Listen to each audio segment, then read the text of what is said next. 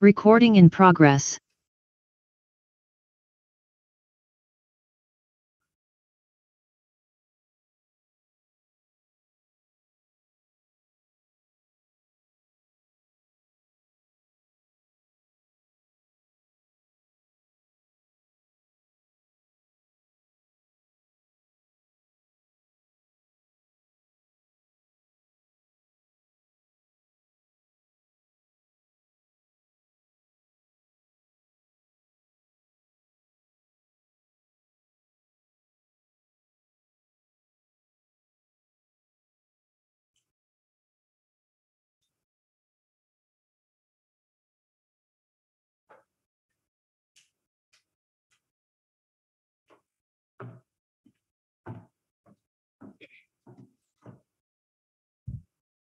Welcome back. Now we move into paper presentations. The theme this morning is applications of IT. So I would like to welcome the chairperson of the morning session, Dr. Tushani Veerasinghe. Dr. Tushani Always Veerasinghe is a senior lecturer at the University of Colombo School of Computing. Currently, she is the coordinator of the e-learning center at UCSC. She obtained her PhD from the Department of Computer and System Sciences from Stockholm University, Sweden in 2015. She has a special interest on designing online learning environments for distance learning programs and conducting research in technology-enhanced learning environments. She has authored or co-authored more than 30 research publications and coordinated several national and international projects on e-learning. With that, I'd like to hand over the control of the morning session to Dr. Tushani Veerasinghe. Thank you. Good morning, and I warmly welcome all of you, the audience and the presenters. And today we have one presenter presenting the paper physically. All the other presenters are presenting the papers online. So altogether we have 7 presentations. I will invite the first presenter. She's presenting the paper online, Miss Hirasha Puliyadda, and all together with her there are two others, Diniti Kurukura Surya and Charini Piris. Hirasha Puliyadda is an undergraduate graduate of the Information Systems degree program at UCSC, and she was also a former assistant lecturer at the UCSC. The next one, Diniti Kurukura Surya is a graduate of Information Systems degree program at UCSC, and she is currently working as a senior product specialist at IFS Research and Development International Private Limited. The third one, Charini Piris, is a graduate of Information Systems degree program at the UCSC, and she is currently working as a senior software quality assurance engineer at Cisco Labs, Sri Lanka. So I invite our organizing committee to play the recorded video. Hello everyone. We are going to present our research titled Towards Improving Early Learning Capabilities of Students Through a Gamified Learning Tool. I'm Diniti Kurukula Surya, and my co-authors are Hirasha Puliyadda, Charini Piris, Dr. Inosha Hettiarachchi, and Professor K.P. Heva Gamage. So what is the problem that we tried to address? Due to the problems like pandemic situations, economic crises, and fuel crises that we came across in the recent past, every citizen across the country is struggling to carry out their day-to-day activities by adjusting to the new normal. Then what about the kids who just started schooling? They too find it difficult to continue their education. Many schools have started adopting online methods of learning, and during the preliminary study, we observed that when there is a distance learning requirement for students, especially grade 1 and 2 students, they carry out their work via social media platforms like WhatsApp and Zoom. However, the parents were of the opinion that this is not a 100% effective method of learning. We explored how gamification can be applied to address these timely issues by implementing a web-based gamified learning application called Punchi Nanisala. Before moving on, let me give you a brief definition of the term gamification. According to Elfetheria et al., Gamification is the use of game elements, mechanics, and dynamics in a non-game context in order to engage and motivate users. We conducted the literature survey in these four areas: gamification in education, existing educational gaming tools in the Sri Lankan and international context, and evaluation methods. While conducting the literature survey, we came across several studies which have used gaming elements such as leaderboards, towers, and coins in their applications and have proved to engage and motivate users in a massive way. Therefore, we have adapted these elements in our application as well. While referring to some studies conducted to evaluate user behavior remotely, we came across a few that have tracked emotions, mouse click monitoring, and gathered user feedback remotely. But no research has been conducted combining all of these mechanisms together. However, the Punchinanasala application was developed in a manner to track all those listed here. So accordingly, we identified the research gap which the other researchers couldn't or failed to address, which is a solution in Sri Lanka for students in Key Stage 1, which is students in grade 1 and 2 to learn amidst a global pandemic and promote distance learning. So after identifying the research gap and the problem, we set our motivation for our research to overcome the drawbacks of the current educational system of Sri Lanka for Key Stage 1 students, while also providing a feasible solution through gamification that will act as a learning tool during a social distancing situation in order to improve the skills of students in the subject aspects of mathematics, Sinhala language, and environmental studies. Now I'll present the research questions that we've formulated. Our main research question is to find out what impact does gamification of early learning capabilities have on children during a situation of social distancing to improve their performance. The other two sub-research questions focus on how does the performance of children improve in terms of these three areas: mathematical, Sinhala language, and environmental studies, and how effective the remote data evaluation will be during the pandemic situation. So now I will discuss the research methodology. Our research follows the design science research methodology, which includes 6 stages.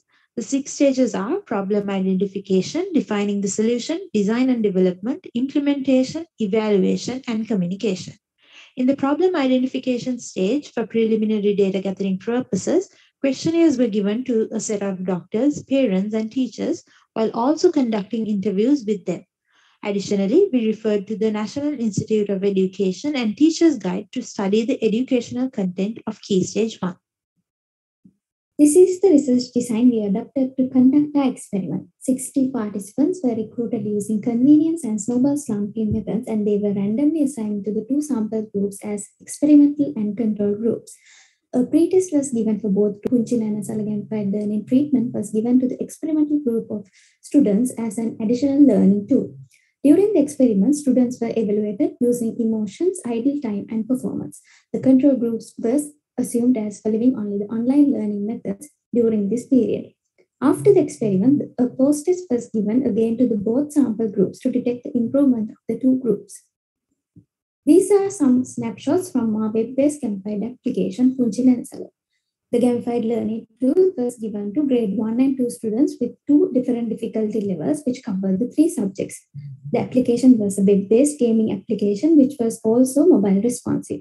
We remotely evaluated students' performance using emotion tracking, mouse click monitoring, performance analysis, and pre-test versus post-test results. We also assessed student progress and reported it to the parents via email. The tool also consisted of a multi-mode authentication method, which consists of both password authentication and facial recognition. The results of the research are outlined in this section. Data were analyzed and results were obtained for each research question formulated.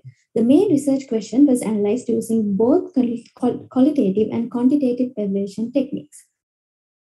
Through the performance analysis, we wanted to find how the learning time spent within the application by experimental group students affected their performance in terms of marks obtained and time spent on the post-test compared to the control group.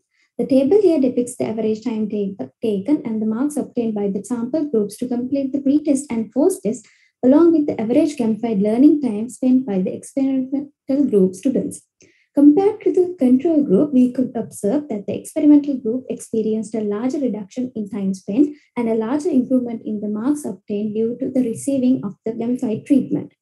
In the interviews conducted with the students, they mentioned that they liked the Punchinansala application due to the effectiveness of the video-based learning methodology, gaming elements, presentation of useful content, and the game-like approach.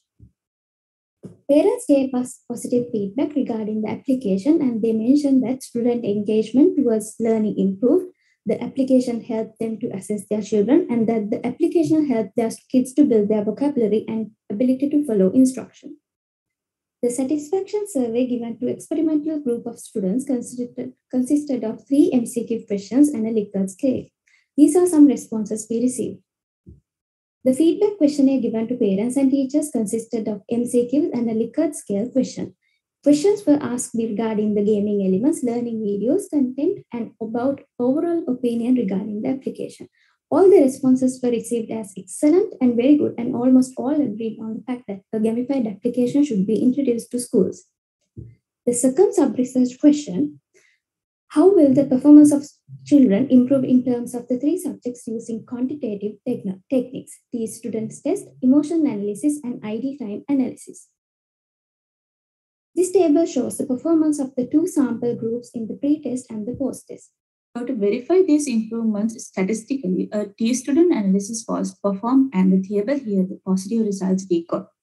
The first sub-research question was also evaluated using an emotion analysis with Pearson correlation and regression analysis.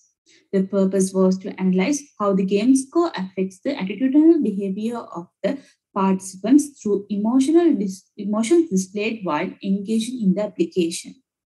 For this, we considered happiness and surprise as positive emotions. Since all the correlations were recorded as positive, we were able to conclude that when a student scored higher marks within the application, the positive emotion displayed increased. To further prove the formulated correlations, a simple linear regression analysis was performed. All the regression lines graphically represented an upward slope. The third evaluation technique used for the research question that focused on how the performance of students improved in terms of the 3 areas was idle time analysis by using Pearson correlation. The purpose of this analysis was to analyze the time interval between mouse clicks and correlating it with the game score to understand how the performance of the students were affected by the time spent idly in the application. The idle time was considered as the maximum time interval between 2 mouse clicks. According to the result presented here, mathematical and symbolic games and the overall application recorded a negative correlation. The final research question was evaluated using qualitative techniques and mixed mode methods. To answer this sub-research question, observational studies, interviews, and satisfaction surveys were conducted, and we derived that these were effective in terms of recording and storing data. We observed that students were deeply engaged, comfortable, not stressed, and had no objection to participate.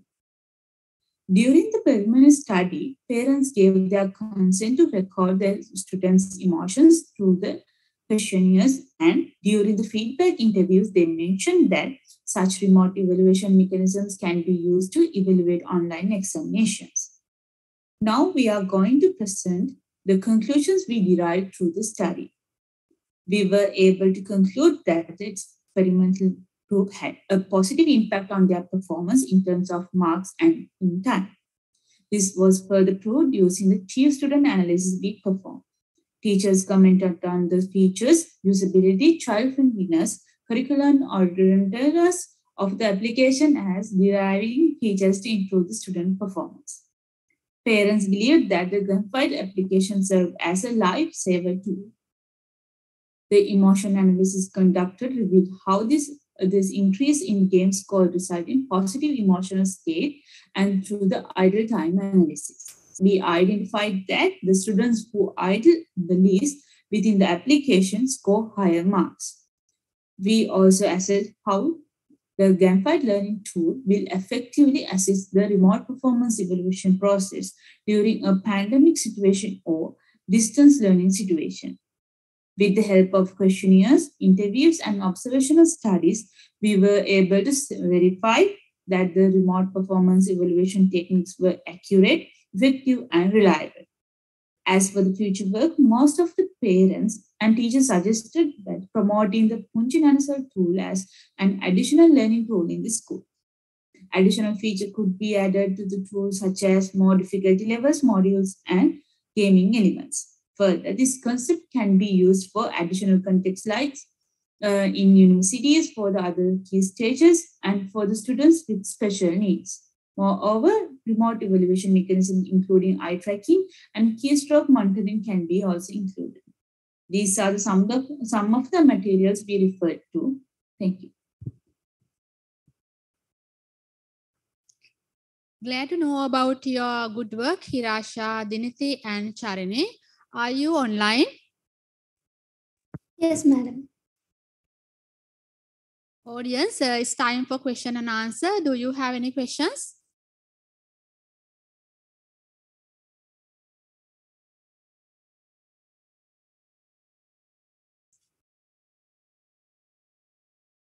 Okay, let me ask a question. Now, Sharini, Hirasha, and Diniti,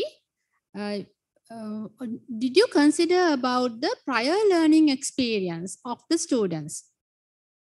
Before giving this tool, you should have considered the prior learning experience. And also when you are evaluating this tool, I believe that we have to consider the prior learning experience of the students and their capability of using the technology. Yes, so we conducted a pre-test for all the control group and the experimental group to evaluate their current learning capabilities.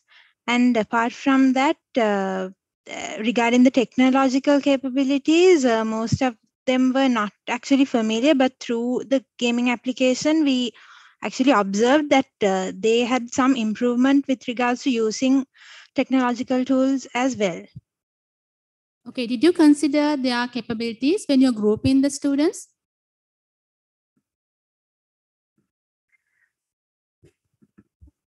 Grouping the students as in, madam, is not you had two groups, yeah. Experimental group and the control group. Yes, madam, we assessed their capabilities and we assume that all of them has the required knowledge using the devices and when using the required devices in order to use this tool. And even when developing the tool, we only we didn't include any advanced technologies so that it will be hard for them to use. It was mainly mouse clicks. So they'll just have to navigate through the application and just answer the questions through mouse clicks. Okay, one more question. How did you analyze the emotions? You have considered the emotions of the students as well. So my question is about how did you analyze the emotions of the students after capturing the video recordings?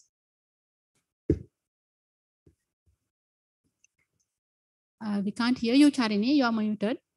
Okay, so for that, we use Face API to gather the emotions of the students. So itself, we get positive emotions and the negative emotions as well. So as the positive emotions, we got happiness and surprise. So Face API give us a percentage of that. So based on that, we did the analysis. Okay, thank you. Do you have any questions? Okay, if you have any questions, please post to slido.com. Presenters, please try to answer the questions in Slido. Please check that.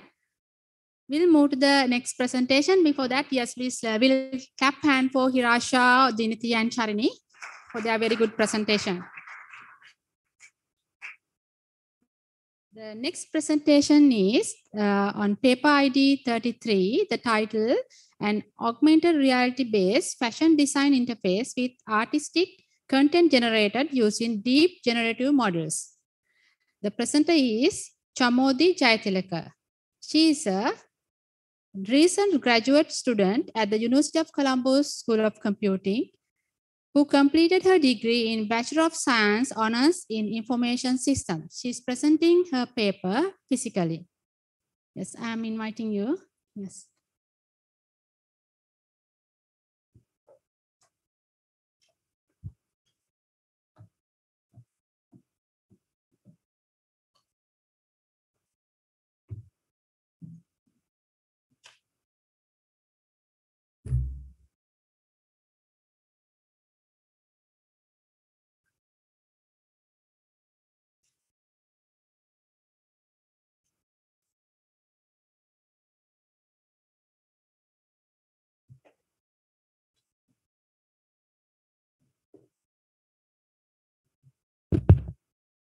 Hi, good morning, all of you. Today, I'm going to present the research presentation of an augmented reality-based fashion design interface with artistic content generated using deep generative models. I am Chamodi Jaitiraka. Here are my research partners of this research. So here you can see the today's roadmap of our research presentation, and let's move to the introduction and motivation. So we know that clothes are essential needs of the human beings. So with the time past to present, the patterns and style change in the clothes, but the beauty of the cloth remains constant. So when we think about the fashion designing, always design their design concept into a visible content such as sketch. For that, they require significant amount of time, effort, and expertise. But with the recent advancement of technologies, tools like Valentina tool for pattern drafting, Cloth 3D for generating fashion images and visualized through the computer model, artificial intelligence, augmented reality, significant changes occurs in the fashion industry. When we talking about the research areas in the fashion industry, mainly depends on these deep generative models area and augmented reality. Deep generative models are gain attention when generating artistic content, and augmented reality help for the visualization method for fashion, where real and virtual world are registered in 3D for real interaction. The key limitation behind these two areas is when we use the deep generative models for fashion design, it only focuses on generating new content, and it does not provide a mechanism to visualize the generated cloth by providing features in virtual try-on clothes in human by using augmented reality. So our approach is an augmented reality interface for fashion design with artistic content generating using deep generative models. Now let's move to the literature review. In 2014, Godfellow and his colleagues introduced this generative adversary network. In there are two networks as generator and discriminator. In generator, it creates a random noise input, and in discriminator, it classifies the outputs as real and fake. In 2014, Misai Osendra developed this concept to condition a generative adversary by adding a proposed model condition on both network, generator and discriminator.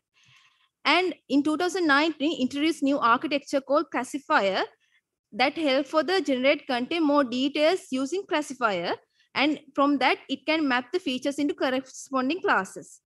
When we're talking about the image synthesis of deep generative model, always we need to understand the common features and unique features between two visual representation, and in image synthesis it always preserve the natural image and only transfer the style transfer. So in image synthesis, this is the recent literature, that is the texture GAN. It control the deep image synthesis for texture patches, and it only done for the shoes and handbags. In 2019, this image texture GAN is developed and introduced the guided to pix-to-pix model built upon pix-to-pix architecture. But this method is also transfer the features in textures and poses, but it also tested the handbags and shoes.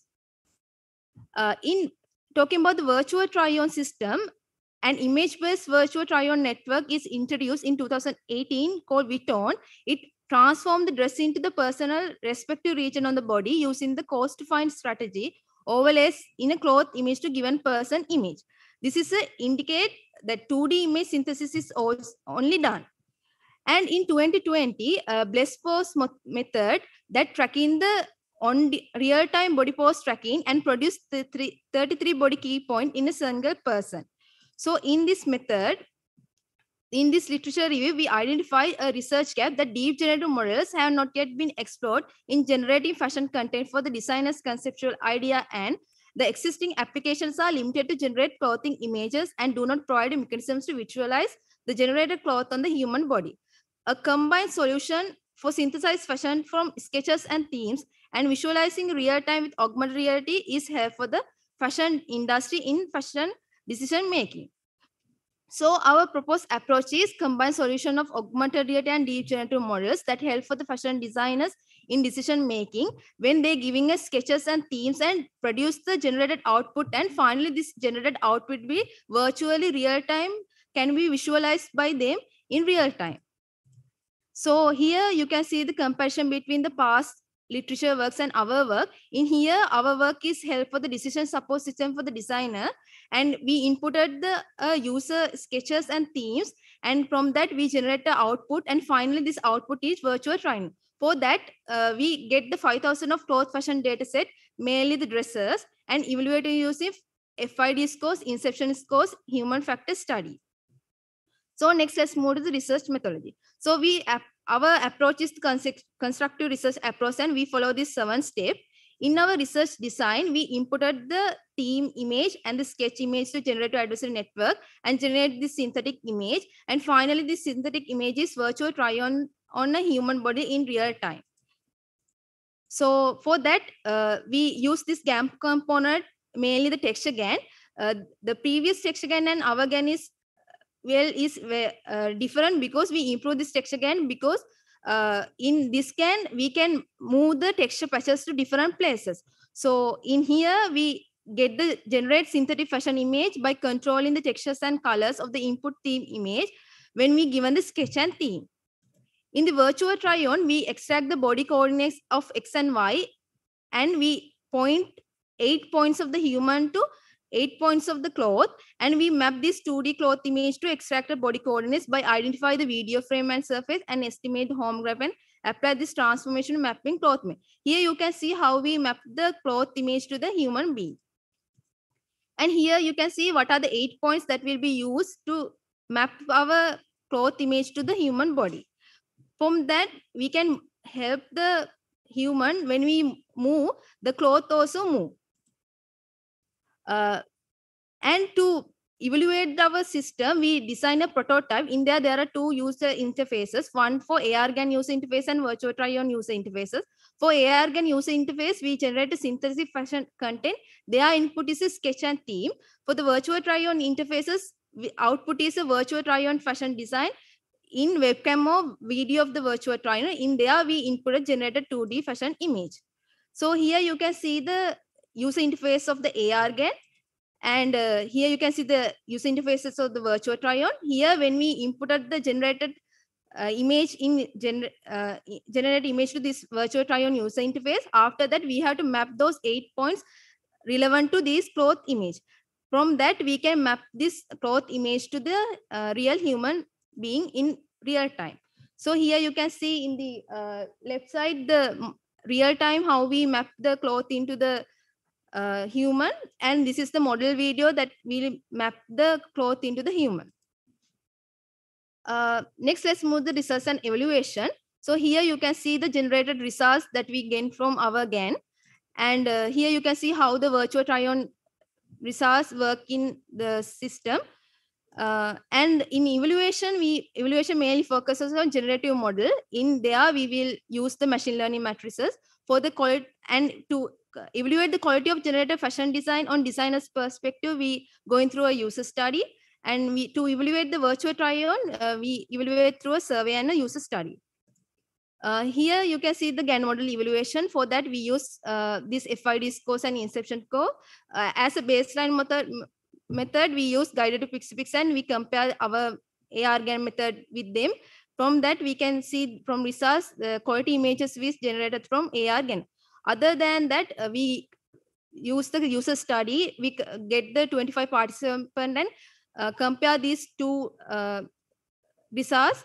From that, we get these results. Other than that, we done a pilot study and main study to fashion generation, how they think the fashion designers, how they fashion generation when given theme and the virtual try-on. So in the pilot study, we get the results, what are the satisfactory level of these generated fashion images and virtual try-on, positive feedback, negative feedback, and suggestion to proof of concept prototype. So in there, in quantitative research, we given 12 questions with answers with Likert scale. And in here, you can see how the results are ranged from participants who rate to 6 to 9 in the 10-point Likert scale. And in the pilot study in qualitative research, we gain positive and feedback, negative feedback and suggestions that will be helpful to improve our prototype and increase the number of coordinates that map the dress into human body, and to add a standard model video to virtual try-on. After done the pilot study, we do the main study. In there, we use 25 subjects, and they also coming from the fashion domain from University of Moratuwa. In there, we will give pre-questionnaires and questionnaires. In 14 questions, in there also we get the results as a percentage who rates 6 to 9 10-point Likert scale. And in there also we get positive feedbacks, negative feedbacks, and improvement suggestions for our prototype and how they evaluate their virtual try-on component and generate a fashion image. Other than that, how we given 5 scenarios of results to the general public and give their satisfactory and unsatisfactory to generate cloth and virtual try-on component. Here you can see how they evaluate these results. And now let's move to conclusion and future work. In conclusion, the research present an our proof of concept prototype to generate a new fashion design using a given theme and sketch and visualize the generated 2D design in real time. This help for the fashion designers in decision making. Other than that, in future work, we can extend this prototype not only for the fashion in dresses of girls, kids and men's. And when we increase the number of data, we can get the quality images. Other than that, to improve the virtual try-on system, we can get the wide range of movements by point and different in 33 body point. Other than that, not limited to textures and colors of the given theme, we can develop this concept to get in the shape also. So here are the references I used in this presentation. Thank you for listening. Any questions?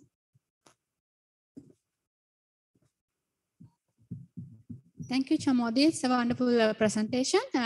Do you have any questions, audience?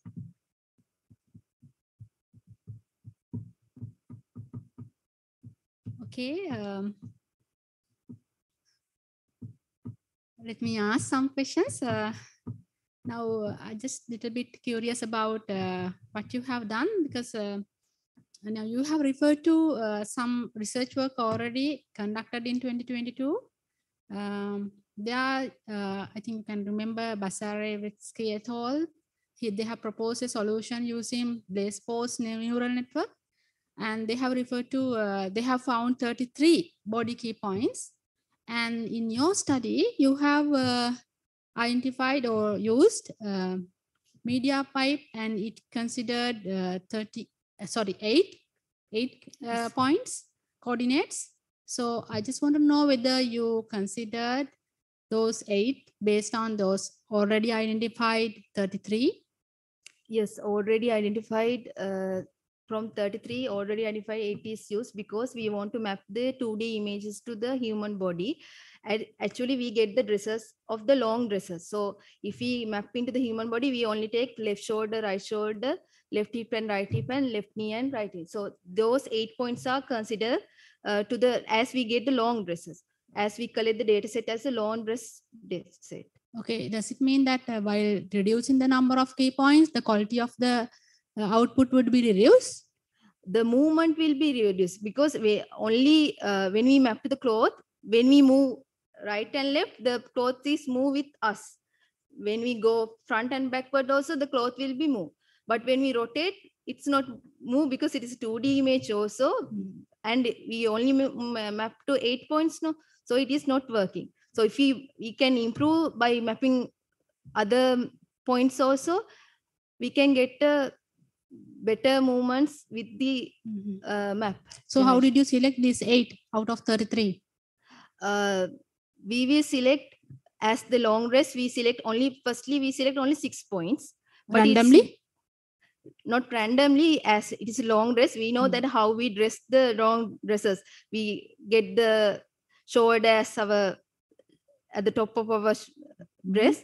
So when the given to the fashion designer will be pointer what are the points. Okay. Okay, thank you.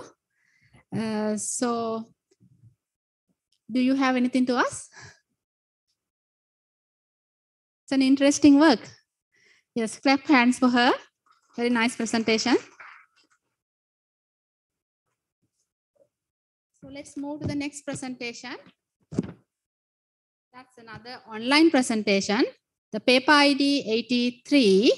The title is Identification of Road Surface Anomalies using crowdsourced smartphone sensor data. The presenter is Yogya Gamage. She is an undergraduate at the Department of Computer Science and Engineering, University of Moratuwa, Sri Lanka. So I invite the coordinating organizing committee to play the pre-recorded video. Hi all. The topic of our research is identification of road surface anomalies using crowdsourced smartphone sensor data. This is our team. So first, let's look at the introduction. For a sustainable development of a country, it is essential that the road network is properly maintained. Poor road conditions can result in many negative effects, such as additional costs and additional ride time. Traditional methods of road quality monitoring are expensive and labor-intensive, which makes it difficult for a developing country like Sri Lanka to regularly monitor the roads. Previous research has revealed that smartphones can be used to monitor road quality as a low-cost solution. These are some related works for road anomaly detection. Here we have identified the major limitations of not considering the effects of vehicle speed and other characteristics in identifying anomalies and depending on user inputs to adjust the identification. Next, we will look at our methodology and design. We carried out field tests to examine the z-axis acceleration signals under different road anomalies, and we identified that we can clearly observe a deviation when a road anomaly occurs. When collecting data by crowdsourcing, the collected signals can contain a variety of noises. Therefore, after collecting acceleration signals from smartphone sensors, we have to pre-process them by applying noise removal filters. We selected the Butterworth low-pass filter because it is successful in removing noises in the low range. We also use reorientation techniques to reorient the smartphone along with journey detection and speed calculation methods. This table shows different types of road anomalies and the observed deviations.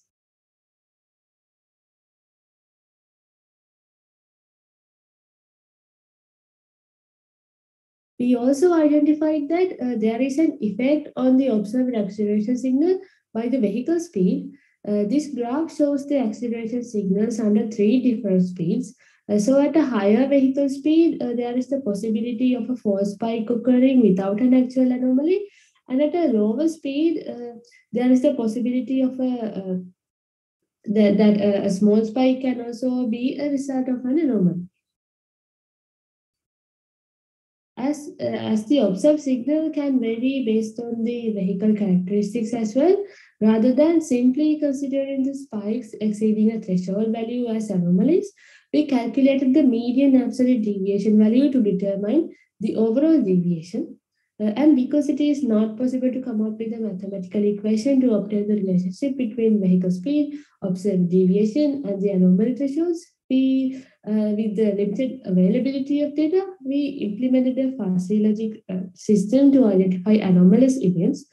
We decided to use fuzzy logic system because according to previous literature, fuzzy logic enables reasoning and making rational decisions in an environment of incomplete or uncertain information. We use vehicle speed and the median absolute deviation as the input to the developed fuzzy logic system. These are the input and output membership functions and rule decision interface of the system. If the output is greater than 4, it is considered as an anomaly and sent for the classification process. This is the overall classification diagram. We are classifying the anomalies on the severity level as well, so that the relevant authorities can take necessary steps based on the urgency. For this classification task, we experimented with 6 different machine learning models: random forest, XGBoost, CatBoost, KNN, SVM, and logistic regression. We selected the output of the fuzzy system, the difference between the maximum and minimum z-axis acceleration, mean, standard deviation, root mean square, a definite integral, and maximum first derivative, spectral bandwidth, spectral flatness, and spectral roll-off of the z-axis acceleration as the input features to the models. After that, we develop a dashboard that visualizes the anomalies of roads in Sri Lanka on a map. This dashboard can be used by the relevant authorities and the public community to easily identify road conditions. We are using the microservices architecture to deploy the system. Microservices architecture helps to create a robust, flexible, and independent services. They can be run in parallel, which makes it easy to maintain or scale the system. Next, we will look at the implemented system. The implemented system has 2 main parts. The first part is the iRoadSex mobile application, and the next part is the virtual dashboard. The first part of the solution is the iRoadSex mobile application. This will be used to collect crowdsourced data from the general public. The virtual map dashboard visualizes the identified potholes and bumps on a virtual map of Sri Lankan roads. This is our overall system architecture. Next, we will look at the experiments and the results. To validate our proposed solution to identify and classify road anomalies, we created a dataset consisting of the data collected by our field test and also a dataset collected in previous research funded by Google Research. That dataset contained all the necessary road sensor data to apply our same proposed methods, and also contained all the metadata, including the smartphone types and vehicle types used. Therefore, we could successfully use that dataset in our study. Using this dataset helped to overcome the problem of limited availability of data and provided us the opportunity to validate our solution in different contexts. So the combined dataset included 300 bumps and 715 potholes. These are the achieved results for each of the machine learning models we experimented with. Next, we will discuss the limitations and future work of the project. One of the main limitations in our system is the limitations related to smartphone GPS errors. As we use GPS for vehicle speed calculation and visualizing anomalies and segments in the map, GPS accuracy is very important in our system, but smartphones have an average GPS error of 10 meters, which is significant, especially in identifying anomalies. Recent research has proposed methods to improve the GPS accuracy, and in future works, it is possible to experiment using these techniques in our application to improve the GPS accuracy. Another main limitation for achieving better accuracy is the limited availability of accurately labeled data.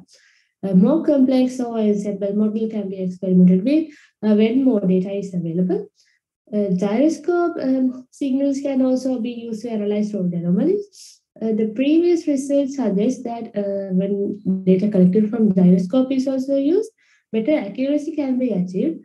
The reason for not employing gyroscope data in this study, in our study, is that gyroscopes are not available on some smartphone models, especially in older models.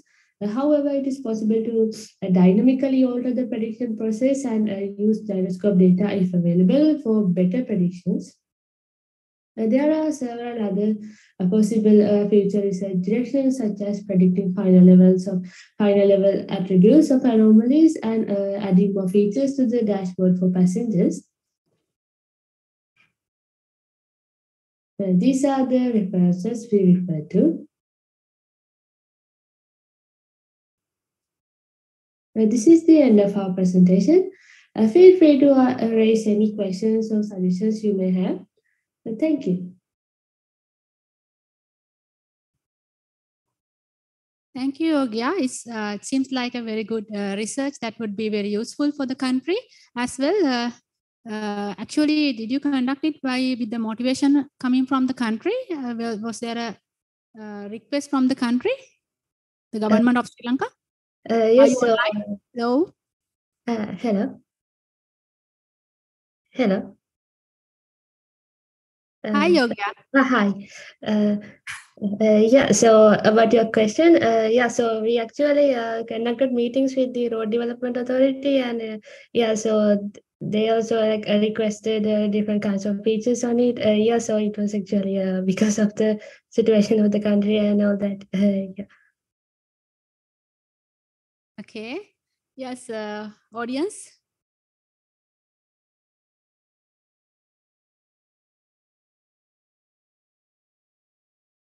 Any questions to motivate her? Her good work?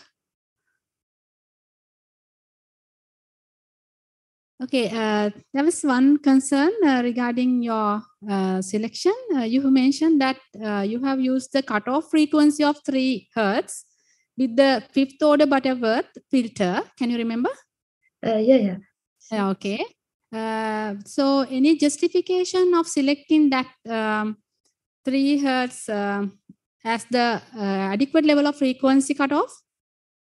Yeah, so the reason was like we actually first like reviewed some of the previous literature, like what are the frequencies that they have used. So there were some work who actually used fuzzy logic in like also in different contexts, and also there were some work who have used fuzzy logic in this work in this area as well. But like their inputs and their structure was different. But we reviewed them, and we selected what are the values that they have selected, and then we selected a scope of values that we should try in our experiment, and then with our data we experimented with different kinds of cutoffs, and that was the best value that suited our experiment.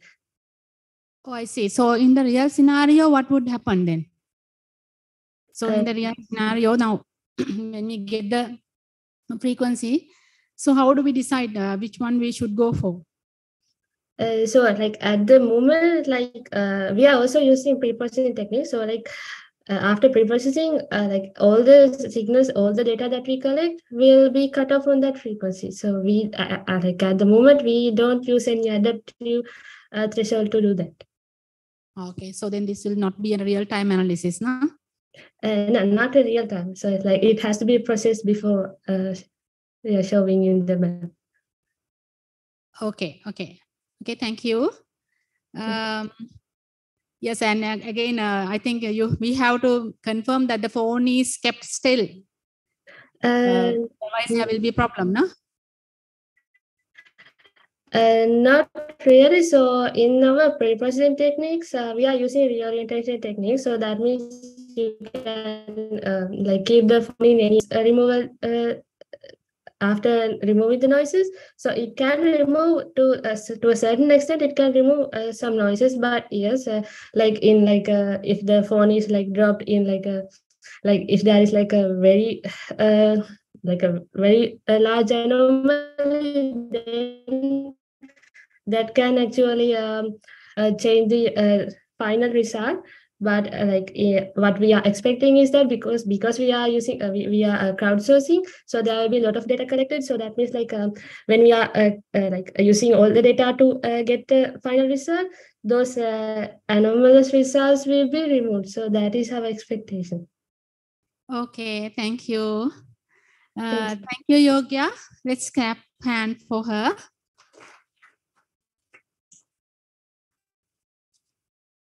We'll move to the next presentation.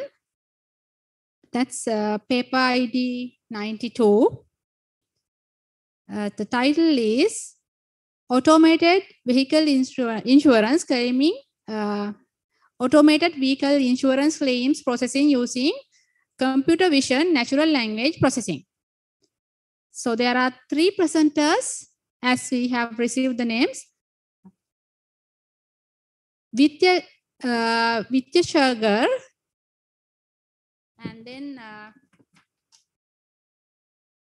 Radesh and Veerasiri Hevage. So there are 3 presenters. They are presenting online. Vidya Shagar Tyaganathan is an undergraduate student learning data science specialization in BSc Honours Information Technology at the Sri Lanka Institute of Information Technology, Malabe. His research interests include machine learning and deep learning, computer vision, artificial intelligence, and optical character recognition. The second presenter, Rajesh Hillary, is a final year undergraduate at the Sri Lanka Institute of Information Technology, Malabe, Sri Lanka, following a BSc in Information Technology specializing in data science. He is currently employed as an associate engineer at Arimaklanka, Sri Lanka. His research interests are in the field of machine learning, artificial intelligence, data science, and data engineering. The last one, the Veerasiri Hevage Nisaja Deumini Fernando, is a final year data science undergraduate pursuing a BSc Honours in Information Technology at the Sri Lanka Institute of Information Technology, Sri Lanka. Her research interests include big data, machine learning, data analytics, data security, and data science. Let's invite them to do the presentation. They are presenting online, so we'll ask the organizing committee to play their pre-recorded video. Hi everyone, I'm Radesh Hillary, one of the authors of this paper, and I will be presenting this paper to the second International Conference on Advances in ICT for Emerging Regions of University of Colombo School of Computing, Sri Lanka 2022. And our research paper is titled as Automated Vehicle Insurance Claim Processing Using Computer Vision Natural Language Processing. The co-authors along with me are Abmani Kumarage, Vidyasagar Tyaganathan, Nisaja Fernando, and Dr. Lakshmi Abhivardhana. And our paper ID is 92. Now let me start with giving you all a brief introduction about the topic that we have chosen. So if we take traditional insurance claim process, there are major drawbacks. So what are these drawbacks? There is a lot of waiting time involved while waiting for an assessor. So in this process, since there is human intervention by means of an assessor, there may be human errors, frauds, which may lead to claims leakage at a later time. And if the damage repair cost given by the insurer is not satisfied due to less transparency in the process, there will be an unsatisfied customer who might turn over at a later time. So this is traditional insurance claim process that we all Sri Lankans undergo again and again when we face such a situation. So what if we can get the claims on the go? So now to approach a solution claims on the go, we have 3 main objectives. Automating the process to reduce the time taken to start the initial claim process, increasing the transparency in the automated claim process to avoid claims leakage and frauds by analyzing the images to automate the process to reduce the time taken to get a minor damage claims amount released quickly. So let's see how we have broken down these complex objectives into simple innovative solutions. Now let's focus on our first objective, which is automatically filling the initial claims requesting form. Through this objective, we try to answer the question like how to speed up and increase the efficiency of the vehicle insurance claim process and identify drawbacks of the existing manual documentation process. Now, previous research related to this automatic vehicle claims process does not consider the automation of the documentation process, while current existing systems used for the automatic form filling process do not consider the terminology specified for the vehicle insurance claim industry. So the component of this research is to build the voice recognition system to automatically fill up the first confirmation documentation after an accident using the information provided by the claimant. So under this component, there are 2 components, namely ASR system for converting voice input to the text classification module for identifying relevant fields related to the insurance claim process. Now focusing on the methodology, Now, when a user needs to request an insurance claim after an accident, registered user can open the application and request the insurance claim by giving a description of the vehicle, policyholder, driver accident, and the damages as voice input. So after that, the component will convert the audio clip into a set of text, and the text paragraph will identify and classify the information into set of fields like vehicle details, policyholder details, description about the accident, and description about the damage. For the automatic speech recognition process, Transformer, the architecture-based transfer learning algorithm provides 70% accuracy, which was less than expected. Therefore, the authors decided to continue this ASR process using Google Speech API, which provides approximately 99% accuracy. So in order to identify and classify custom 9 fields related to the vehicle insurance claim process from input voice record, name and recognition based model was used with Spacey pipeline in Python. So the model identifies accident location, time, vehicle model relationship, and the policyholder, accident description, driver's name, the policy number with more than 85% accuracy, while the NER model provides overall 70% accuracy for identifying all 9 fields, which are mandatory for the initial documentation process in the vehicle claims process. Now, this table shows the identifying 9 fields and the relevant accuracies for these fields. Next, let's take a look at our second objective, which is vehicle identification and fraud detection. Now, in order to increase the transparency in the system, vehicle will be assessed whether it's the same as the insured vehicle. This step is divided into 3 steps to increase the accuracy and deliver reliable output. Let's take a look at the methodology. Now, to identify the make and model of a vehicle, a transfer learning based deep learning model is built. For transfer learning, BGG16 model is used.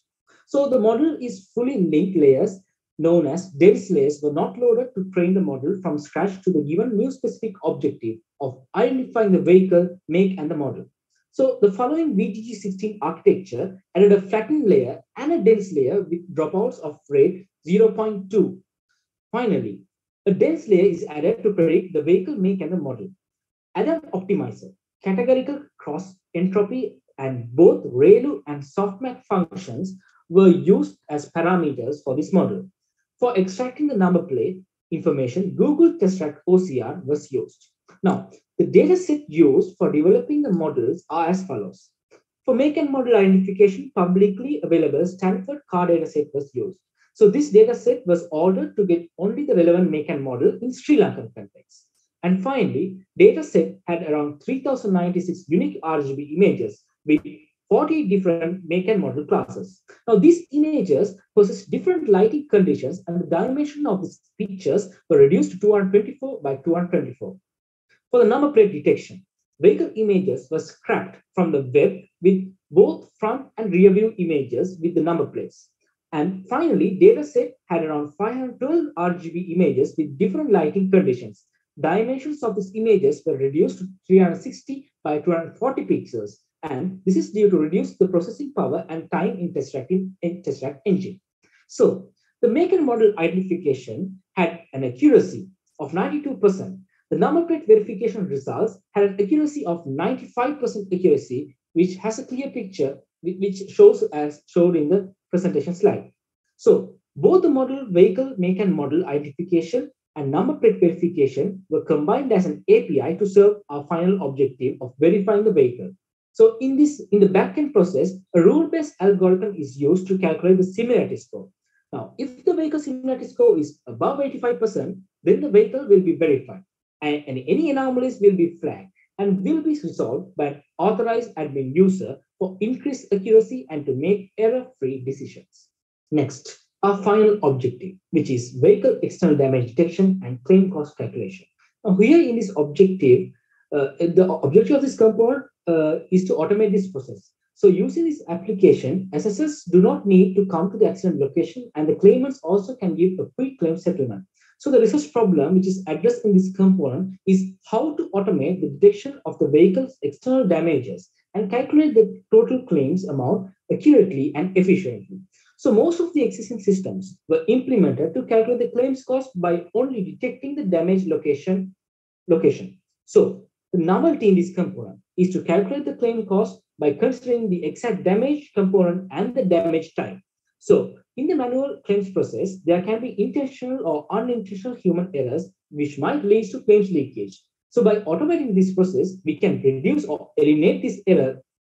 So at the final stage of this research, the objective was to implement an application to detect the vehicle damages and then classify the damages according to the damage component type and the severity of the damage and calculate the total claims cost for the damages using computer vision techniques. The diagram shows the full process of how the system works for the damage component and type identification model. Here, initially, when the user uploads the image, system checks whether the image is an image of a vehicle or not. Then the system checks whether the image is damaged or not. Then the system checks the component and the type of the images and then calculate the total claims cost considering the damage type, component, and the severity. So for the damage component and type detection model were implemented, an efficient NetB3 architecture showed the highest accuracy, and the model was able to identify the shown classes. And also, two validation models were implemented to identify whether the image is a vehicle or not, and the damaged or not. So VG16 architecture model and mobile net architecture provided the highest accuracy for the two models. So finally, for the severity identification as minor, moderate, and major, and calculate the claims amount for each damage considering the damage component type and the severity along with the total claims amount by integrating all the models and completing the front-end development. So as a part of future work, we hope to provide multilingual support so that people who are speaking different languages can also use this app.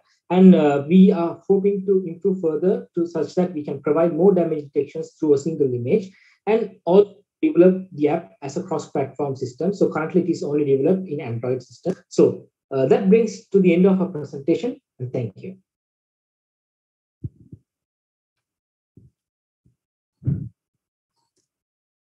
Thank you for the very good presentation.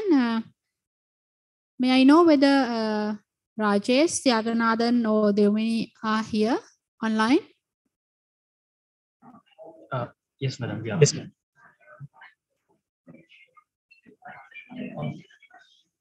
Okay, three of you are here. Yes, ma'am. Okay, good morning. Very good morning. Yes, thank you for the nice presentation. Now, do you have any questions, audience? So even if they do not ask any questions right now, they might have posted already some questions to the slido.com. Please check the slido.com, then you can answer the questions there. So I might be having, yes, I have written some questions here because it's a nice presentation, nice work that you have done. I feel that actually this kind of a thing can be used, and also already there may be, we have heard somewhat similar research work already presented, but this might be an improved version because you have considered a lot of things there. But the problem is actually the input data. Then when you're considering the image, the photographs, the text content, do you think that the accuracy or the validity of this content would be guaranteed and would be enough? In for some part components and all the components, we use some preprocessing techniques to the inputting image. So through these preprocessing techniques, we are like checking the lighting conditions, distortion, and the noise in the image, and like we are considering some aspects, and we are validating the image whether it is to be processed or not. So that part is added in the like the content part of the application. So it is not actually presented in the presentation. Yes, Thiaganathan, I think that was a little bit noisy. Maybe are you seated in a closed environment? If it is not, please close the door. Then the surrounding noise is coming. We didn't hear it very clearly. Give me one more.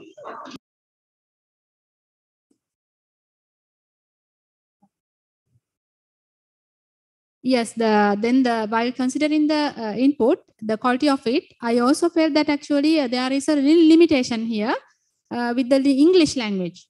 I think, did you check whether we can try it with Sinhala and Tamil as well?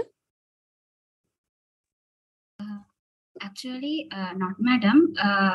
We are, as a future work, we are going to try with Sinhala language. But the limitation in this work is that actually we have to develop a custom model in a spacey architecture for the really customized for the insurance industry. So we have to gather a lot of data in even English language also. In future, we are try to collect some text paragraphs using Sinhala, and we will give a try to do this in Sinhala language also. Okay, so this version you have done with Google app, I think, for the translation of the text to speech. Yes, madam. Initially, I tried it using transformer based architecture, transfer learning algorithms, but the accuracy is less expected. As suggestions from my supervisor and other panel members, the authors try to actually continue the work with Google Speech API because it's give a 99% accuracy, as well as there's a smaller limitation in transformers algorithm because it's recognized zero as O. When we are the user providing some numbers, the algorithm can't actually recognize those numbers. They recognize it as a zero. So Google API provide a solution to that problem. Okay, but did you test this? Did you test this one with real scenario? Yes, madam. But the accuracy would be maybe because the pronunciation of the language would be different from person to person, and that would be a very big hindrance for this kind of. Yeah, madam, that's we tried it 12 kind of entities, but the accuracy is given for the 9 entities in real scenario, like name, policyholder names, driver name, NIC numbers, policyholder numbers, likewise. So the accuracy wise, we also try to improve the entities as well. Initially, this system identified only 9 entities, which is really important to mandatory to fill the initial claim processing. The other entities are, I think, the 1 or 2 entities I missed. Otherwise, all the mandatory information are identified by this system. Okay, thank you. So, thank you very much, yes, for sharing with us your good work and being here today. Let's clap hand for them. Let's move to the next presentation. The presentation is the paper ID 122. The title is Hasta, Online Learning Platform for Hearing Impaired. The presentation will be done by Danula Vanasinghe. He is currently an undergraduate at the Slate and reading BSc Honours in Information Technology, specializing in data science. Currently, she's in final year of her degree program. Miss Danula or Danula, I wonder whether she's or he. So let's invite our organizing committee to play the pre-recorded video. Good morning, everyone. I'm Danula Singh, and it is a great pleasure for us to present our paper here today at the 22nd International Conference on Advances in ICT for Emerging Regions 2022. Today, we will be presenting our paper related to the online learning platform named Hasta under paper ID 122, which is developed for the hearing impaired community of Sri Lanka. Moving to the introduction, hearing impairment is defined as the inability of an individual to hear sounds in any capacity. Hearing impaired individuals cannot communicate in normal ways, instead use sign language as their main communication medium. It is a common misconception that sign language is the same around the world, but that is not true. Sri Lankan Sign Language is a dialect of sign language used specifically by the hearing impaired community of Sri Lanka.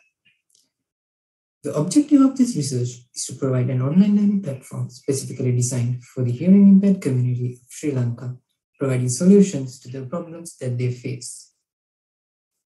Looking at the research problem, there are many learning platforms that are developed to aid the hearing impaired community around the world. But no such learning platform has been implemented to support the hearing impaired people in Sri Lanka to provide solutions to their learning gaps. As a solution, we have introduced the Hasta online learning platform with 4 main components focusing on 4 main problems faced by the hearing impaired community of Sri Lanka. Moving on to the first component. The video captioning module of this system focuses on converting the content of a YouTube video to sign language and presenting it to the hearing impaired user along with emotion analysis.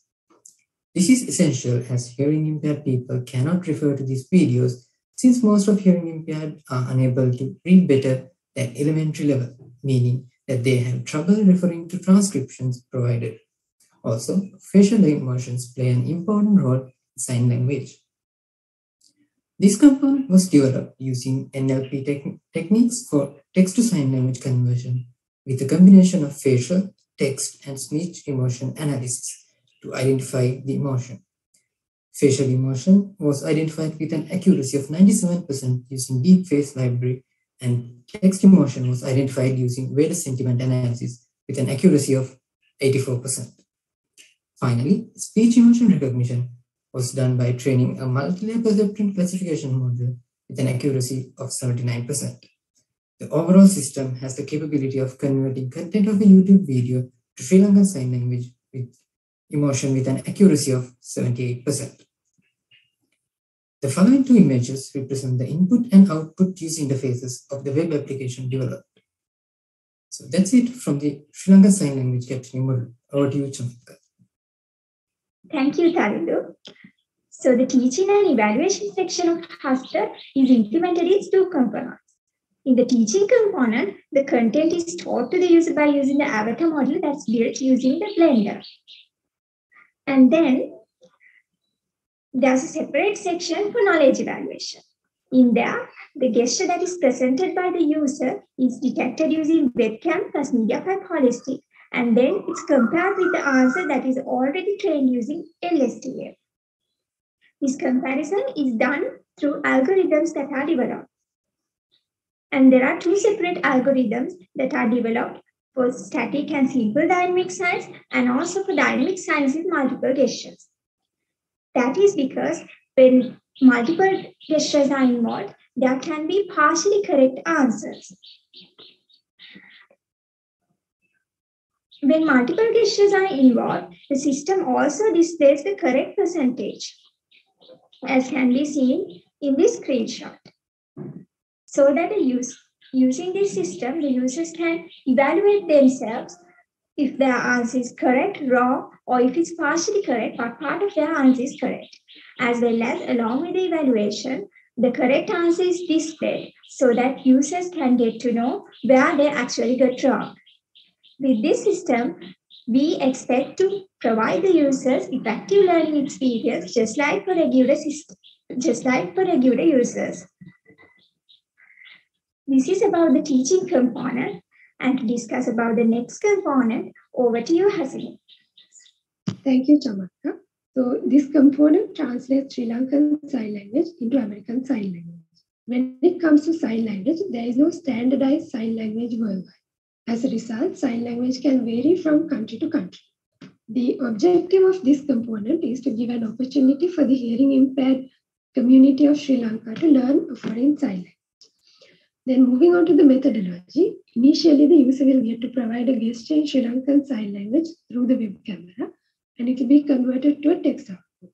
And that relevant text will be translated to the corresponding gesture in American Sign Language.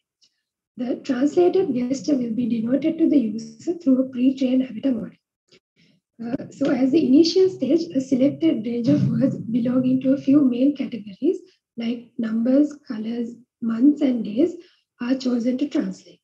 According to the type of the gesture, the signs are categorized into two parts, static and dynamic gestures. Each category of gestures are trained separately using CNN and LSTM models and were able to obtain an accuracy of 85%. So that's about it for the American Sign Language translation component, and over to you, Dana. Thank you, Hasri. I'm Dana Singh, who is presenting the final component of Google Search module of the project Hustler, an online learning platform Hearing Impact. My Google Search module component has three main modules. In the very first module, it converts Sri Lankan Sign Language to text. In my solution, Sri Lankan Hearing Impact person use the webcam feed to present the query that the user needs to convert to the text and use the Google Search module. So in first, it identifies the actions or signs that perform in the user using media pipe holistic keywords. Then it used TensorFlow and Keras to build this deep neural network of LSTM layers that could identify those media pipe holistic key points and then convert it to the text. So the output of this module is an array actually. Then we can convert it to a string, a single string, and then use as the Google Search module. Then I use I use Python and Google Search modules to build the Google Search module. Therefore, then it use that output, the string output of the converted Sri Lankan Sign Language, then it redirects to the Google Search. Then finally, the first paragraph of the research result converts to the Sri Lankan Sign Language back again. So therefore, it makes the user to identify the content in sign language too, rather than reading the entire page. So it makes user to easily grab the knowledge using Google Search. So that is the main methodology of the Google Search module. Then this is the very first main UI, user interface for Google Search module user. So this is the end of the component. So let's discuss about the future. So Hasta is currently developed for Sri Lankan Sign Language only. So it can be developed for other sign language dialects such as American Sign Language, British Sign Language, and many more. Therefore, can expand the development to convert Sri Lankan Sign Language into any dialect sign language. At the moment, it converts only to Sri Lankan Sign Language to American Sign Language only. And finally, Hasta is currently captions only YouTube videos in English language. And further development could be done for caption videos in any language. Those are the key future works that can be done through Hasta, an online learning platform for Hearing Impact. Thank you very much. And any questions? Thank you. So, sorry, we haven't received your biographies, Chamatka, Hasini, Tarindu. So that's why I didn't read them. So are you online now?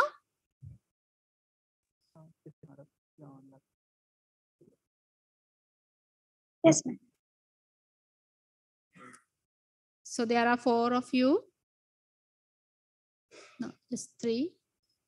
Yes, actually, one member has a technical issue and she won't be able to join the session now. So we 3 will be answering the Viva. So are you all from SLIIT? Yes. Okay. So glad to have you here. Yes, audience. Maybe due to the time limitations, I will go to read the questions without waiting more.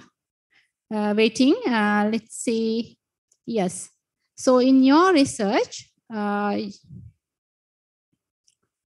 you have considered the sign language, but I believe that the sign language, the people who use sign language, they use hand gestures as well as facial expressions. Did you consider them both? We have considered both. Tarindu, you are muted. Can you hear me now? Yes, Tarindu. Yes. So actually, we have considered both facial emotions and gestures as well for the research. Could you speak a little bit louder?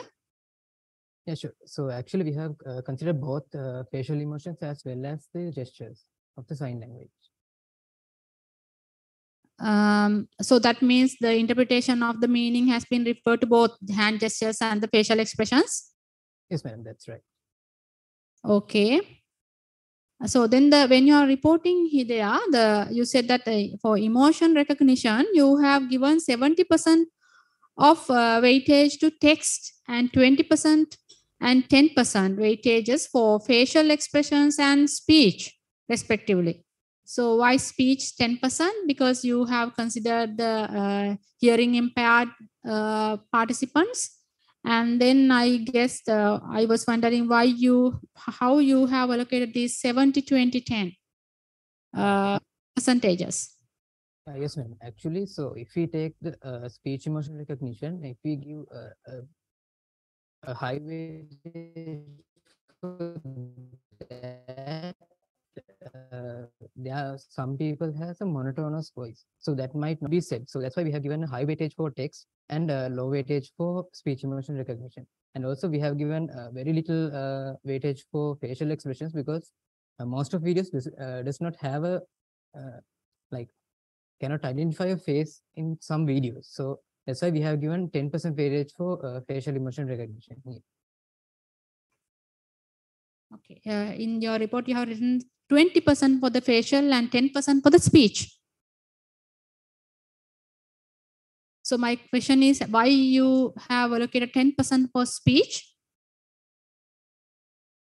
Yes, madam. So because if you take speech, like when a person speaks, that doesn't reflect the exact meaning of, like, the exact emotion that is interpreted in the text. So like if I say that I'm going home, I can say it with a happy voice and a monotonous voice as well. So that's why we have given a less percentage for speech emotion recognition. But you are working with the hearing impaired students now. Yes, madam. So we are trying to interpret the emotions interpreted in the YouTube videos. So we are trying to convert identify the emotion and represent it with an emoji through the video, like through the interpretation that we are showing to the hearing impaired person.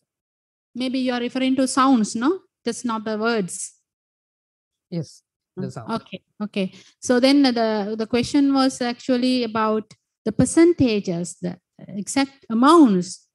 On what basis you consider like 70, 20, 10? Now we can say that yes, the majority were like 70 and 20 were less.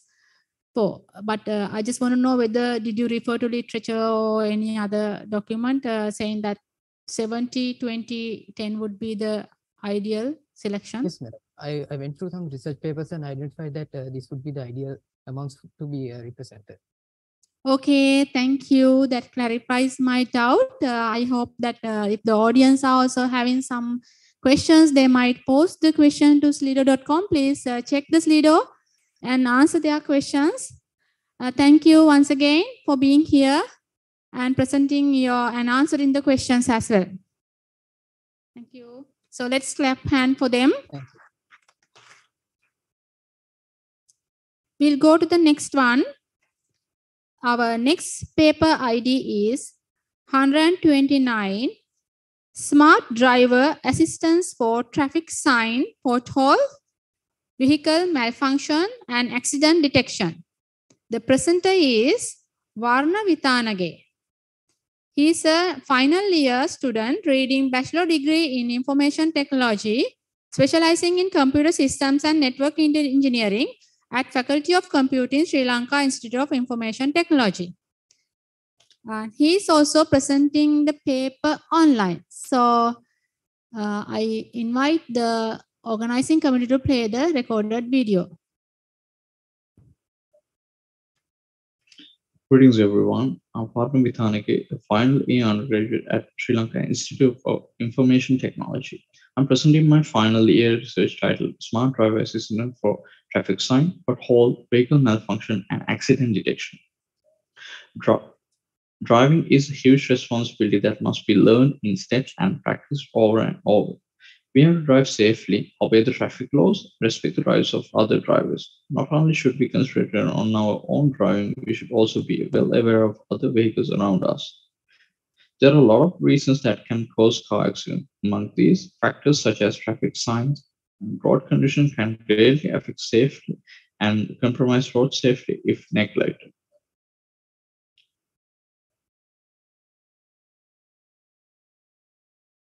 Traffic signs provide valuable information to drivers and other road users. They represent rules that are in place to keep you safe and help to communicate messages to drivers and pedestrians that can maintain order and reduce accidents. Neglecting them can be dangerous. Aside from negligence, drivers can unintentionally miss road signs due to visual impairments, bad weather conditions, heavy road conditions. Undetermined number of car accidents are caused by poor and dangerous roadway conditions. Even the best and most defensive drivers can caught off guard by a sudden problem in road, losing control of their vehicle and crashing. After the background study, we realized that there are no current accident solutions to address these problems at once. While many high-end vehicles are equipped with technologies such as intelligent road sign condition systems and air suspension systems, most cars in the market only come with basic driving instruments. Therefore, there is a need for a universal driver assistance system that can be plugged into any vehicle to assist drivers in minimizing road casualties. This research aims to develop an IoT-based intelligent system for detecting and analyzing road signs, potholes, vehicle malfunctions, and road accidents, and inform drivers before they approach them.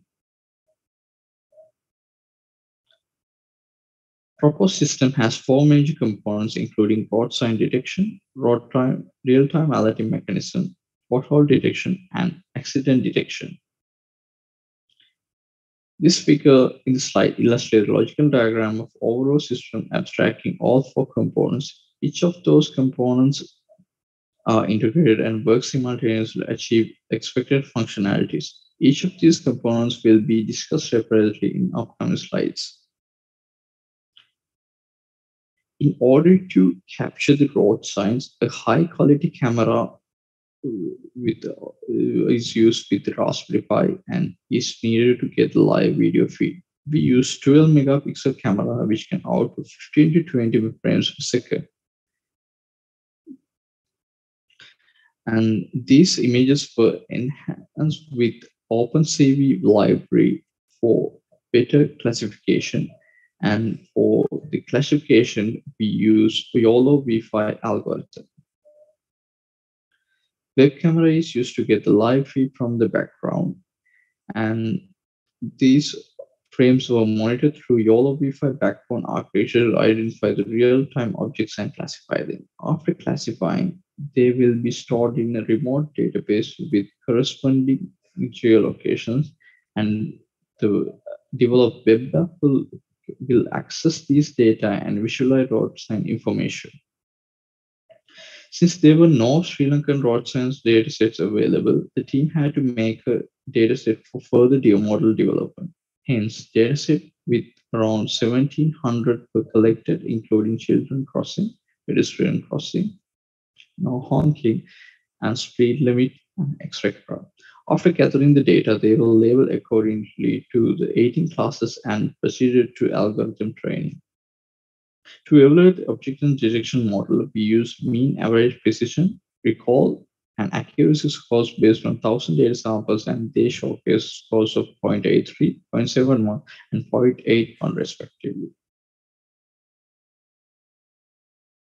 For real-time alerting mechanism, OBD2 was used to gather the vehicle mechanical information by reading ECU electronic control unit of the vehicle. OBD2 communicates with microprocessor via Bluetooth communication. Speedboat gathers from OBDD, and it is proceeded by microprocessor to calculate the time to the sign with using distance in distress metrics API. Device calculates exact time to alert the driver about the road sign using T equals S over U equation. After that, all the data will be stored in an SQL database, and in order to give the voice command to the driver, the device will access this database and all the labels will be converted to the voice commands using text-to-speech converter, and the voice commands will be given to the drivers 1 minute prior to the traffic sign.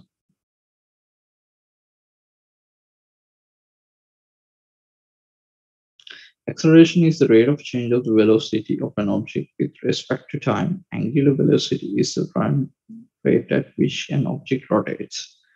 From past studies, it was observed that impact of a pothole moderately affect acceleration of z-axis, angular velocity of x, and y-axis of the vehicle.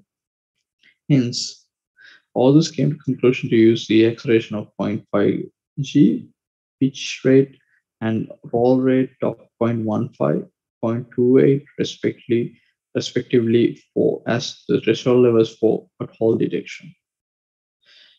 Device monitors road conditions using accelerometer and a gyroscope, and they will be preprocessed. They are preprocessed in the Raspberry Pi microprocessor and sent to a ML model deployed in cloud for the classification. After the classification, they will be labeled with their corresponding geo coordinates and will be sent to a remote MySQL database, which will be later accessed by the web application to visualize road condition information to drivers with the integration of Google Maps API.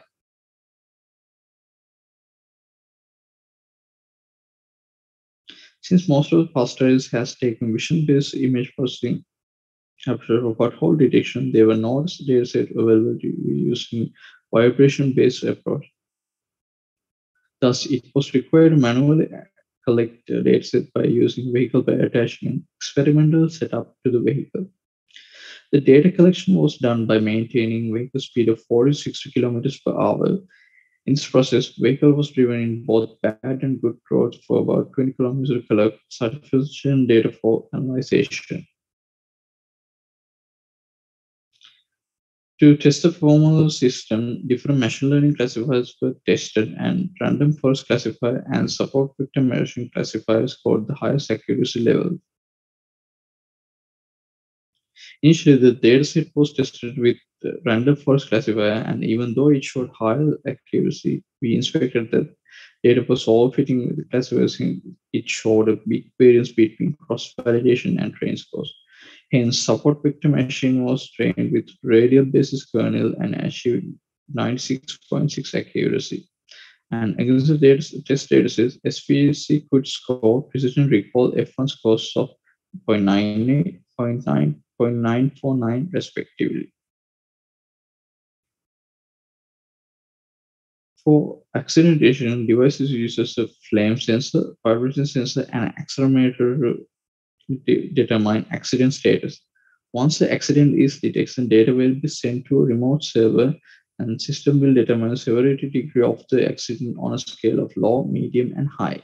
If the system determines the severity level is high or medium, it will instantly inform the local police station and emergency medical clinics. For the geo-positioning and to find the nearby police stations and hospitals, this use Google Places API, nearby Search API for their integrations.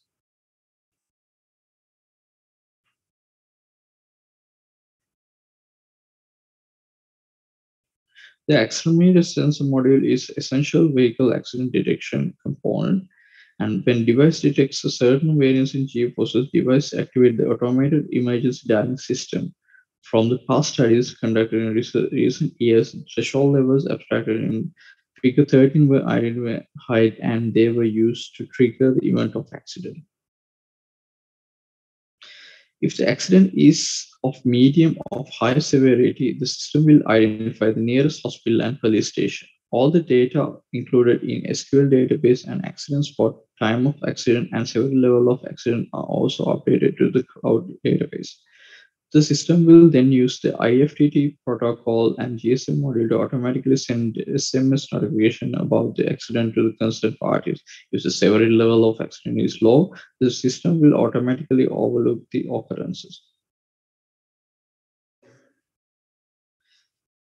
Basic design of the system is to develop a portable plug-and-play device and which can be attached to the dashboard or windscreen of the vehicle. This device contains an information display with 3.5-inch TFT touchscreen display, which can be powered up using a 5-volt power adapter. Road sign detection functionality detects the road sign using a camera and image processing techniques, and it logs all the sign information in a database to inform the drivers using voice commands about the traffic sign with regards to relevance.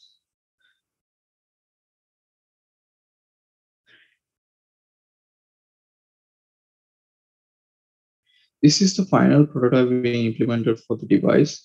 Enclosure was built with plastic and aluminum, and this device can be mounted on the dashboard of the vehicle, and 1 meter long wide camera can be mounted on the windscreen of the vehicle.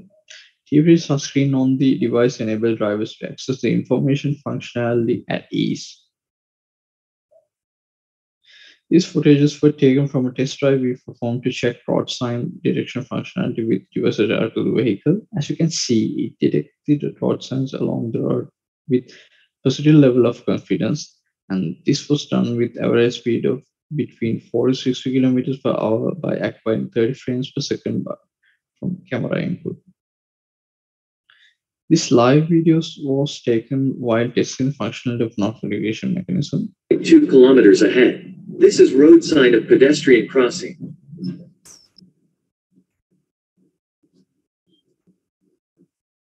As you can see, the device reads the upcoming traffic signs and inform the driver 1 minute prior they pass them.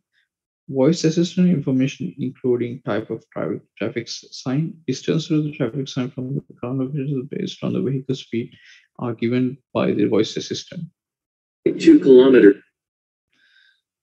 These footages were taken while testing road condition detection functionality. On bad road, it detects clusters of pothole and record them. On flat road in a good shape, it reads steady zero readings as there are no potholes on the road.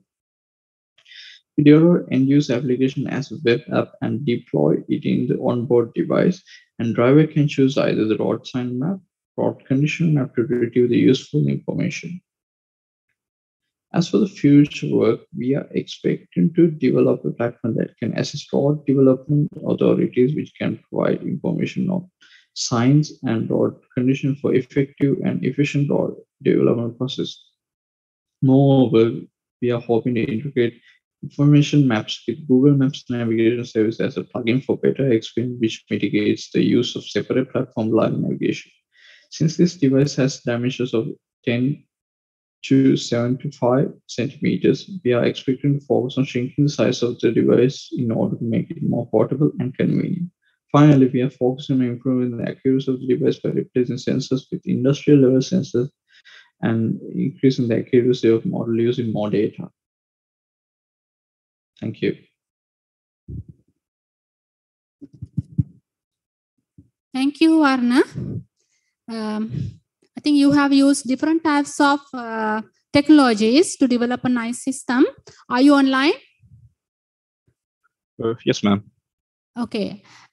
So Varna, now when there was another presentation at the same session from Yogya, were you online during that time as well? Yes, I was. Okay. Did you see any similarity? Yes, I did. Okay. What can you say about it?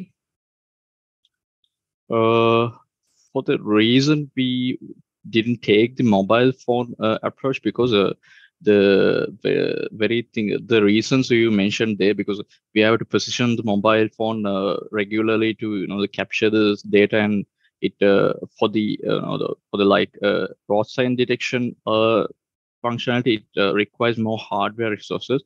So that's why we moved to decided to develop a separate device for all these functionalities. Okay. So let's see whether Yogya is online. Yogya, hello. Are you online?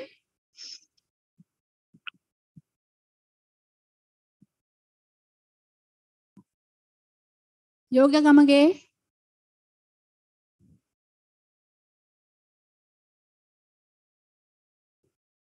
This looks like she's not here.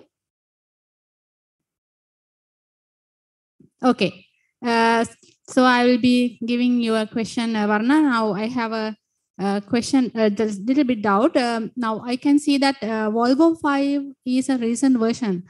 Now you have used it. Okay.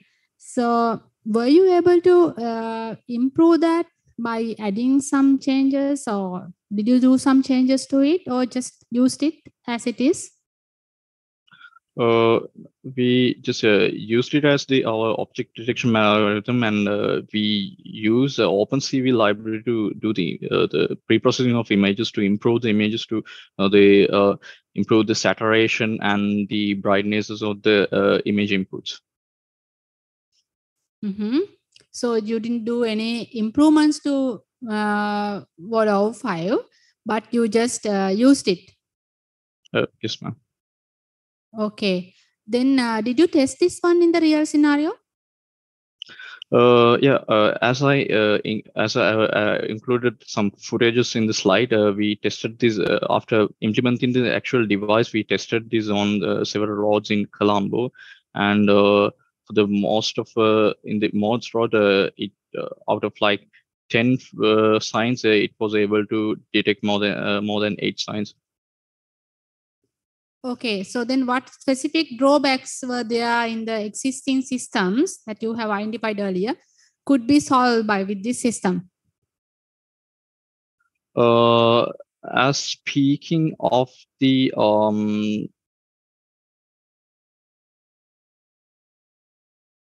pothole detection, the road condition monitoring, as I said, the mobile phone-based approach is quite error-based, because, as I say, we have to regularly position it in a fixed place.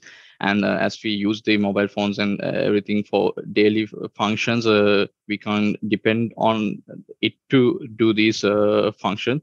So we mitigated that issue. And for the road sign detection, they were existing systems. Most of the existing systems are based on they were done on different countries. There were no existing solution specifically done in Sri Lanka, so that's why we did it.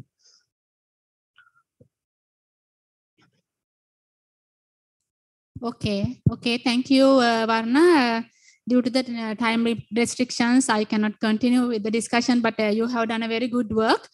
So let's clap hands for him, Mr. Varna. Yes. Thank you. With that, we have to wind up the session for the IT applications session. We could not play the recording of the one of these presentations. I think presentation ID is yes, paper ID 67. She has not attending online even, so we are not presenting it today. Maybe if she's attending online, and maybe in the later, we will try to fix the schedule and give you a chance to hear to her. So thank you so much for being here and then participating attending this presentation. Yes, we have one physical presenter here, physically attending presenter, and those who are attending online as well. Thank you so much. And those who have posted the questions to slido.com, thank you so much for the questions that you have posted. And the authors, presenters, please post your answers to the system. Thank you once again. So we can wind up the session now.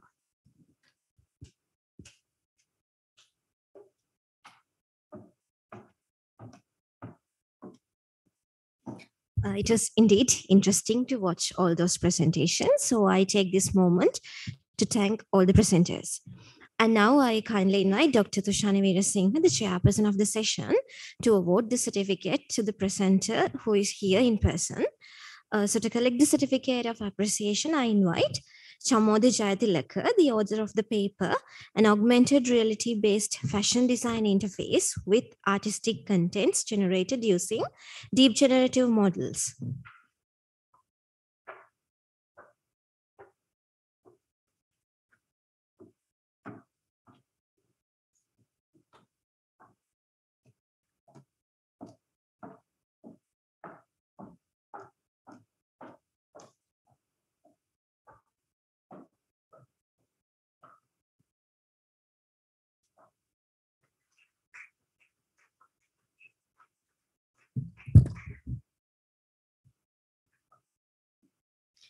Now, I would like to take a moment to appreciate Dr. Tushani Veerasinghe for managing the session smoothly. So to present her with a token of appreciation, I cordially invite Professor Kapila Dias.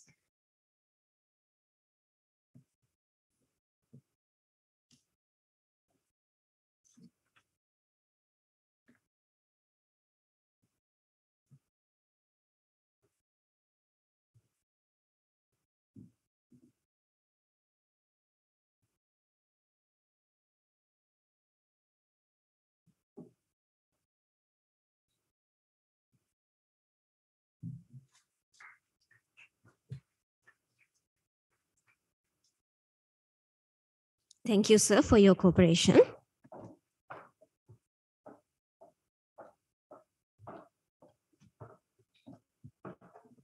Now let's move into the second session of paper presentations for the day. Here the theme is a mix of physical computing, IoT, and image processing under the open track.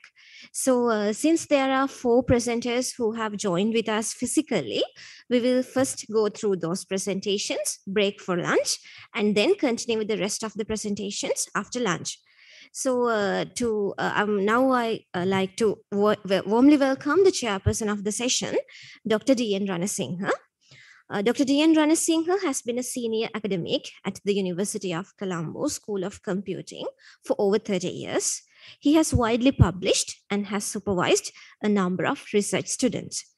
His research interests are in distributed systems, combinatorial optimization, and processor architectures. With that, I'd like to hand over the control of the session to Dr. D.N. Ranasinghe.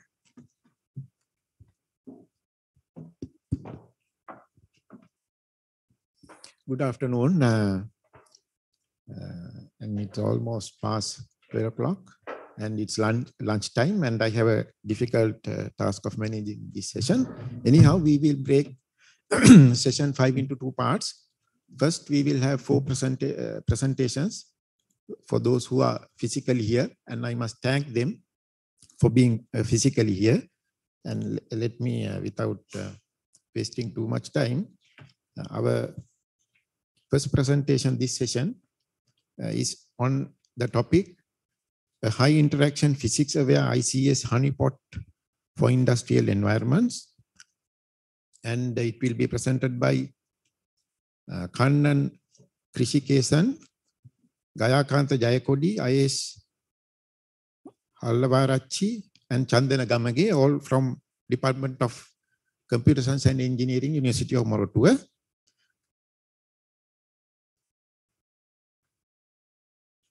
And it will be presented by Krishikesan, who is a graduate from the Department of Computer Science and Engineering. He also has an advanced diploma in management and accounting, and his interests lie in cybersecurity and designing elegant systems. Let me welcome Mr. Krishikesan to deliver his paper.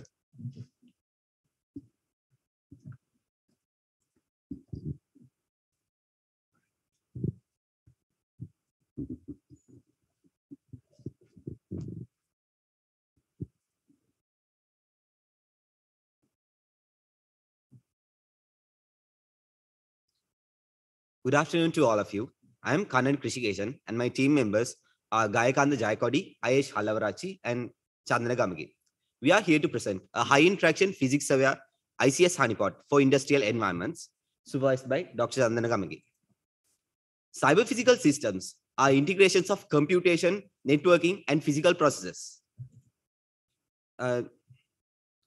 Nuclear power plants, power grids, distribution pipelines of oil and water, as well as railway and transport systems use cyber-physical systems to control their highly integrated components. Industrial control systems, or ICS, are basically control-intensive CPS. For the past years, there have been several attacks on ICS systems. Stuxnet from 2010, Industroyer on 2016, Meteor from 2020, and DarkSide on 2021. These attacks are none other than the attacks which attack the exact system that was shown in the previous slides.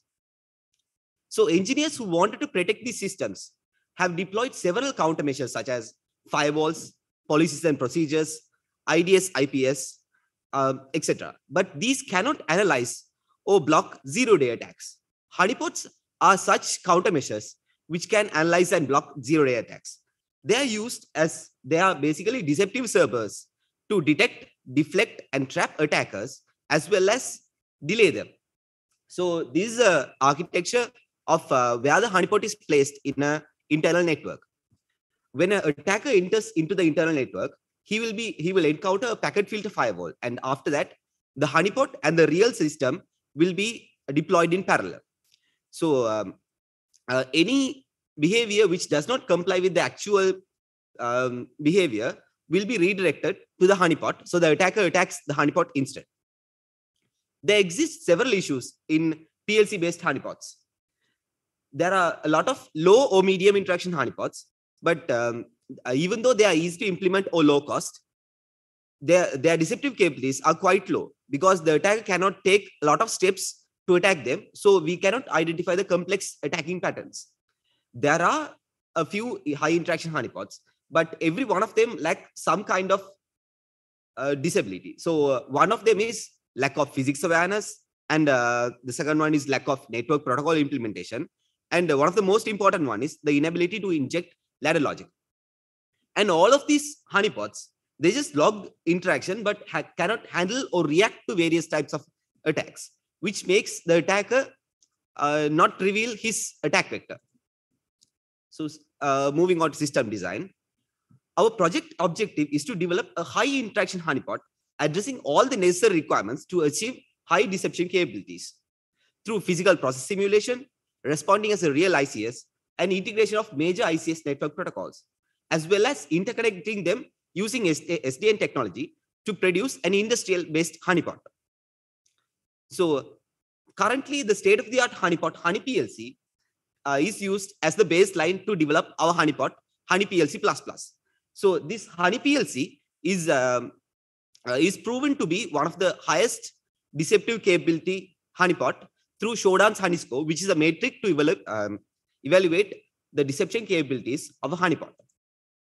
So in our proposed solution, we have improved the state-of-the-art HoneyPLC to develop HoneyPLC++ by integrating a physical process simulation, implementing the Modbus communication protocol, since all the other main ICS communication protocols are implemented within HoneyPLC, and interconnecting the HoneyPLC system using an SDN switch with the ICS. Moving on to system design architecture. So this is the architecture that we have used to interconnect our HoneyPLC to the industrial system. So as you can see, the industrial control system, a human machine interface, which just shows a graphical interface of the state of the system, and several HoneyPLC++, coupled with HoneySim++, which will be explained after this, is deployed in parallel. And the attacker, as soon as he enters into the system, he encounters a gateway or VPN. And after that, when he attacks, his traffic will be sent through an SDN switch, which is controlled by an SDN controller and a snort intrusion detection system. So this set of components will be helpful in identifying whether the traffic is malicious or not, and to redirect the traffic to the HoneyPLC systems or the industrial control system. Moving on to prototype implementation. So this is the architecture of HoneyPLC++. So here we have a Modbus module, a modified S7com server, and a physical process simulation to create a fully fledged PLC honeypot, HoneyPLC++. And this can be used in a production environment. So this has two variants, which we explain further down. And one of the most important features of an ICS honeypot is physics awareness. Physics awareness increases the deception capabilities of an ICS honeypot, so to keep the attacker interested enough to reveal his attack vector. Normally, when an attacker attacks the system, he would try out simple attacks to figure whether this is a honeypot or not. And after that, he will reveal his actual attack vector.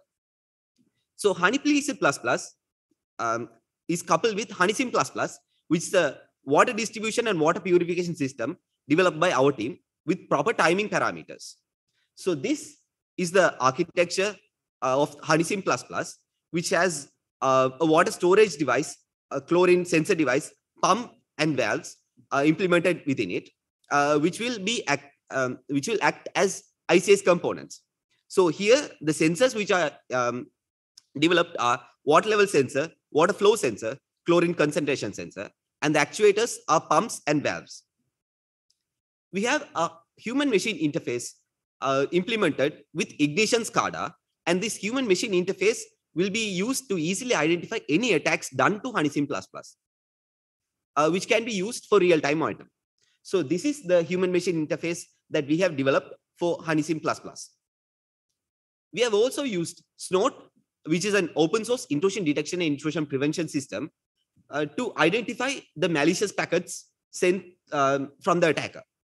So we have added Snort rules for reconnaissance attempts and S7com functions such as reading memory blocks or code injection, as well as Modbus register reading and writing.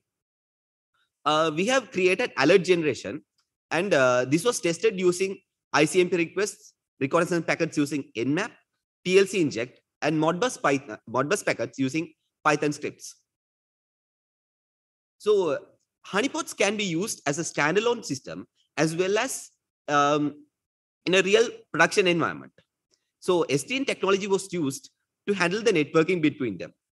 We could not deploy it to a real system because of the conditions of the country, but we produced a sample proof of concept test setup with virtual networking setup using GNS3, Open Virtual Switch as the SDN switch, and Rio controller as the SDN controller. So this is the network diagram of the proof of control setup, concept setup of the SDN of our system. So we have done several experiments, and here are the results. So for the experiment setup, we have used HoneyPLC++, HoneySim++, and Ignition SCADA deployed in separate machines, and IP tables were used to filter and implement NAT in HoneySim++. For SDN proof of concept setup, 5 Ubuntu virtual machines were used for GNS3 server, the real server, honeypot server, Rio controller, and the client. So this is one of the first experiment that we did, and this experiment is the basic attack that an attacker will take. So as you can see, the HoneyPLC++ is identified as a Siemens PLC, but even though it is deployed in an Ubuntu environment using Nmap.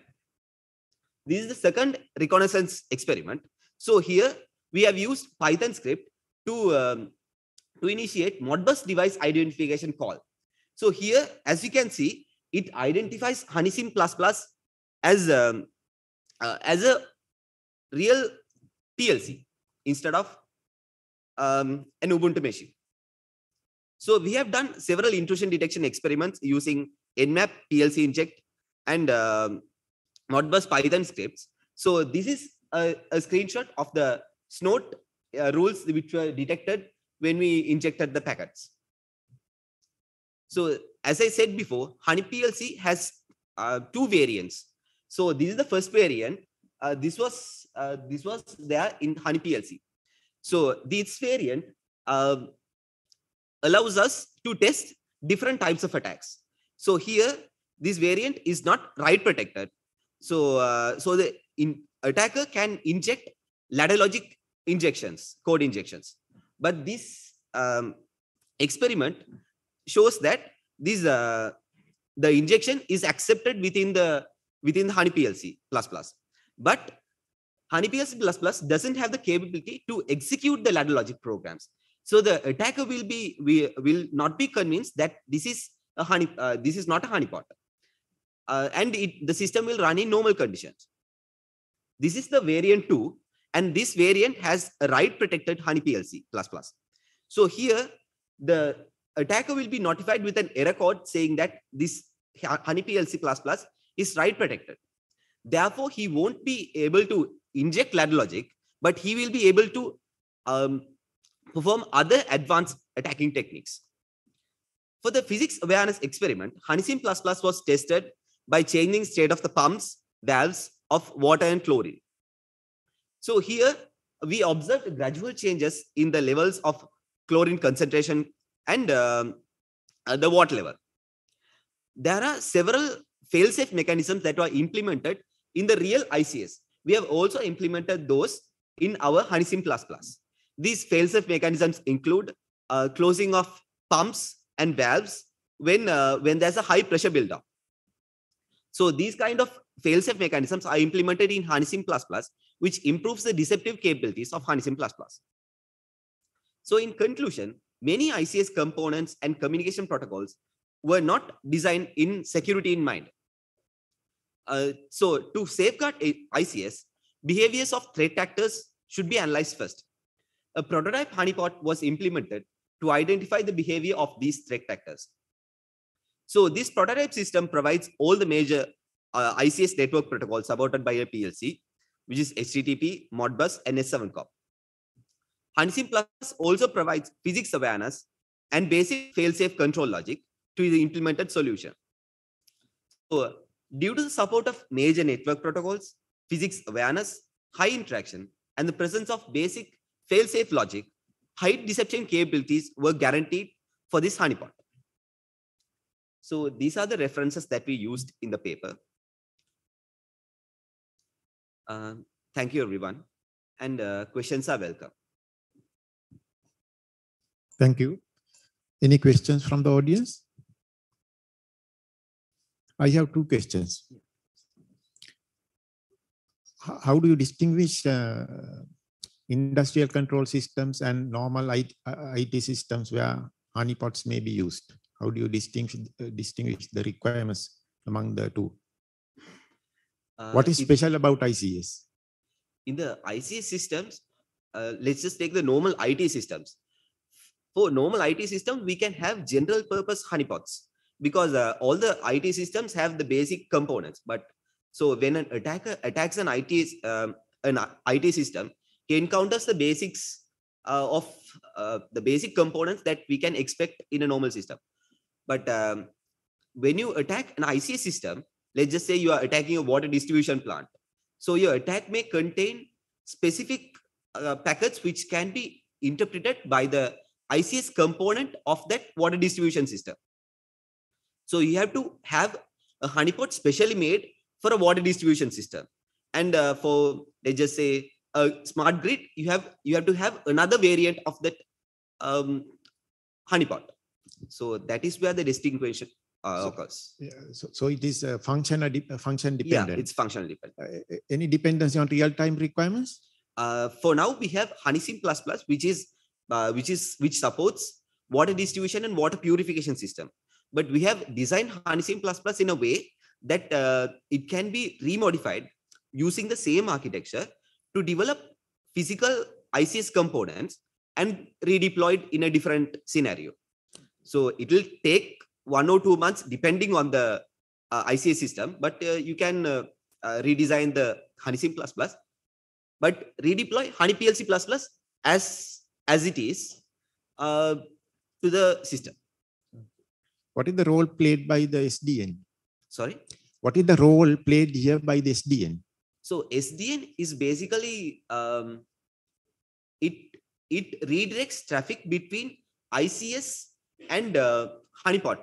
So when an attacker attacks the real system, so this is basically an industrial system honeypot. So it will be deployed in a production environment. So when an attacker attacks the real system, the SDN controller will determine whether this is an actual packet or packet or a malicious packet.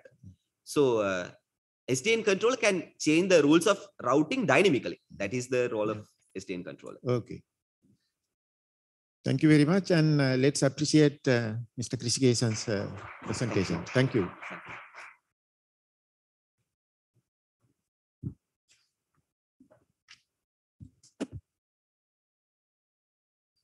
Our next paper is on optimized Kalman filter for smartphone location tracking using GNSS measurements, presented by Rishoban Yoganathan from University of Colombo.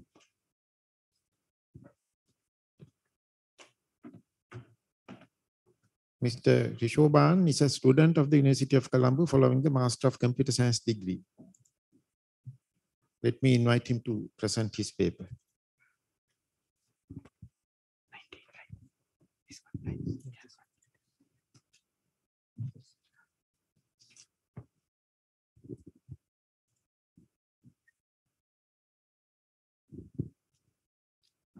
So good afternoon to you.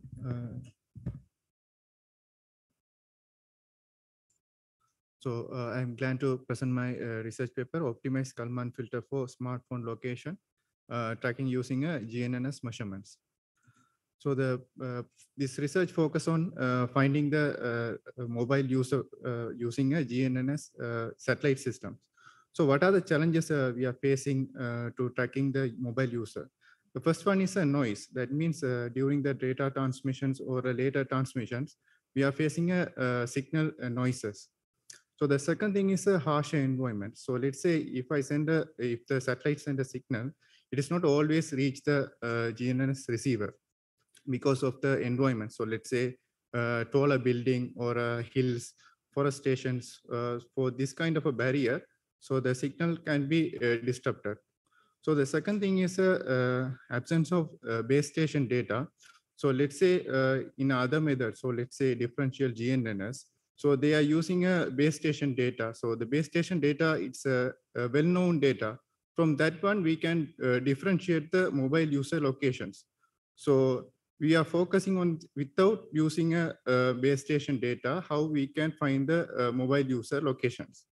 And the final barrier is mobile phones don't have accurate signal receivers.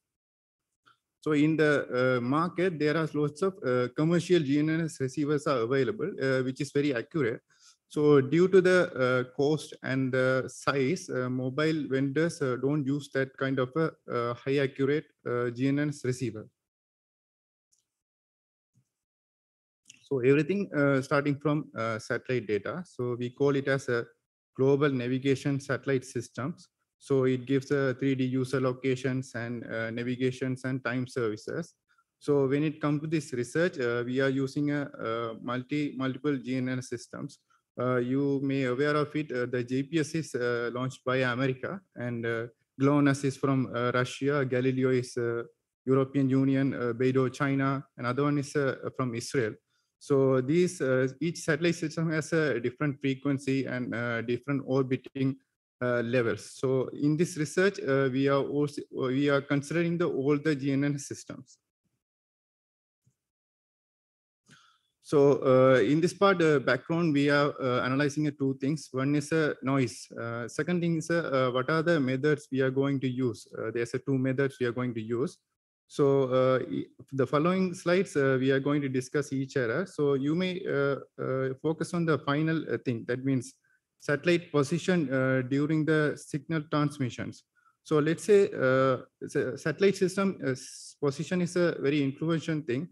So you can see in the picture, so in the left side, so there's a satellite. So they're sending a signal, but it is in the low elevations. So when it's come to sending a signal, satellite should be in the higher elevation. So that means it is on site. If the satellites are out of sight, sometimes the receiver can get the signal. So I will explain how it can happen. So the first error is a clock error. So the GNN systems are using atomic clocks, which is very costly and very accurate. But the control system, the part of the GNN system, doesn't want to constantly tweak the clocks. The reason is the cost. So if we continuously tweak, it creates lots of cost. So for that barrier, they allow this bias. So what is the influence of this error? So let's say 10 nanoseconds of the clock error results in the 3 meter in the position error. So it gives some significant influence on the calculating the user position. So the second thing is a natural thing. So you may notice that Earth is surrounded by an atmosphere. So let's say ionosphere, atmosphere, and the tropospheric layer. So each layer has creating a significant delay during the signal transmissions. So let's say tropospheric delay means because of the humidity, temperature, and those kind of things are creating some delays in signal transmissions. And the thing is a multipath. So multipath. So let's say the signal, the satellite send a signal. So the GNSS receiver should receive the signal directly from satellite. Sometimes some signal can be reflected from the buildings and receive the GNSS receiver. So this kind of signals are actually error because sometimes satellites out of the site and send the signal and it's reflected and receive the receiver. So it should be omitted, and I will explain how it can be omitted using this these methods. So the following slides are explain the two concepts. So one is a nonlinear least square method. Other one is a Kalman filter. So the nonlinear least square method is a well-known one. It's usually used for the solving the pseudo range calculations. So usually currently everyone using a mathematical model to tracking the user locations. So this is a one. So if you see this equation, so in the left side there's a pseudo range, and there's how the entities are satellite position and clock bias and speed of light. So you may notice there are four unknown entities. One is the user locations, based on XR and YR. So those kind of things. And the other one is a clock bias. So if you have a four unknown entity, you need at least four observation to solve these equations. So which means if you want to locate a single location, so you need a 4 satellite observations at least. So the second concept is Kalman filter. So Kalman filter actually estimates the unknown quantity with the known entity measurements. So people using this one for the optimal estimation algorithm. So let's say you have an initial movement. So you get a new movements. That means from the user locations. So how you can integrate with the new location? So the new location maybe have an error or a bias. So we give some weight to the new estimations. So then and only we can integrate to the existing one. So you can see this in the picture. So Kalman filter is using fuse the measurement and the predictions. So it's based on the Kalman filter using a Gaussian distribution to find the uncertainty of the measurement. And based on that one, we allocate the weight to the new estimations. So this methodology we used to check the Google Android development, Google Android dataset, which was open 2022. So it's a part of the open challenge for the mobile user tracking. So the first thing is a data pre-processing. So these are the statements we are getting from data analysis and the domain experts. So let's say you have noticed that second point, the satellite elevation degree is less than 15 degree. So this kind of data should be omitted. So I previously explained, maybe it is out of the site, but during the multipath, the signal can be captured. So these kind of things are omitted. So let's say carry a frequency error greater than 2.0 E5 hertz. These kind of things are omitted. So the first thing is we are using a nonlinear least square algorithm method. So to find the user position and the uncertainty of the positions. For that one, we are using an objective function, initial guess, Jacobian matrix, and weights and the loss functions. So the you can see in the picture, the first one and second one is a residual function for the position and the velocity. And the third one and fourth one of weights. And fifth one is it's a for equation. That means we have 4 unknown quantity. We need at least 4 equations to solve this nonlinear least square problem. So output of the nonlinear least square method is actually uncertainty. Uncertainty, that means covariance matrix and the position and the velocity. So these are the input to the Kalman filter. So you have already noticed that means we have an estimation and we have a measurement. So the measurement must have some uncertainty. So let's say if the measurement has lots of error and bias, it has a higher uncertainty. So this should be integrated into the Kalman filter using the nonlinear least square problems. So this is a pathfinding. So you may notice the pathfinding is a continuous procedure. So you cannot always getting the satellite signal continuously. So it's a discrete one. So how do you fill in the other values? That means how do you fill the other values to get the continuous path is we are using an interpolation method. And for the evaluation, we are using an n-vector format. So the n-vector format is it's very well known because of it does not create a non-singular values. At the same time, it's a unit vector. So if you see the Earth surface, if we get the in one number of n unit vector, so it's a one-to-one function. It uniquely represents the particular surface. So the n-vector format is used for the evaluation. So this is a part of the Kaggle challenge. The Kaggle, they already defined how they evaluate the particular outputs. The predictions are scored on the mean with the mean of 50th and 90th percentile distance error. For every phone and once per second, the horizontal distance is computed between the predicted latitude and ground truth latitude longitude.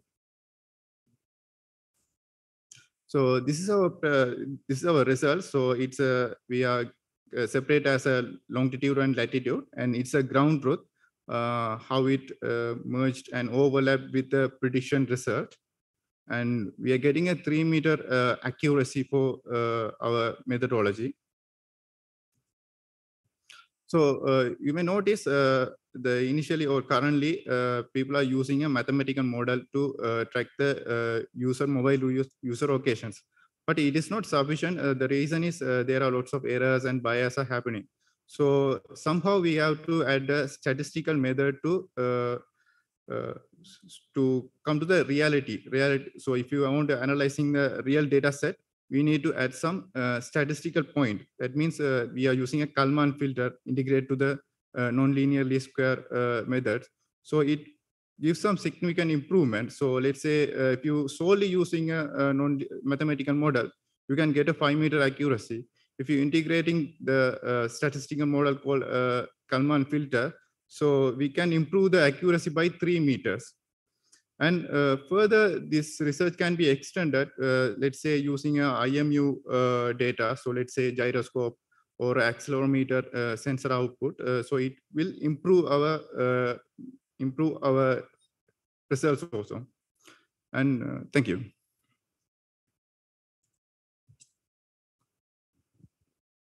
Thank you very much. Any questions from the audience? I have 2 questions again. Okay.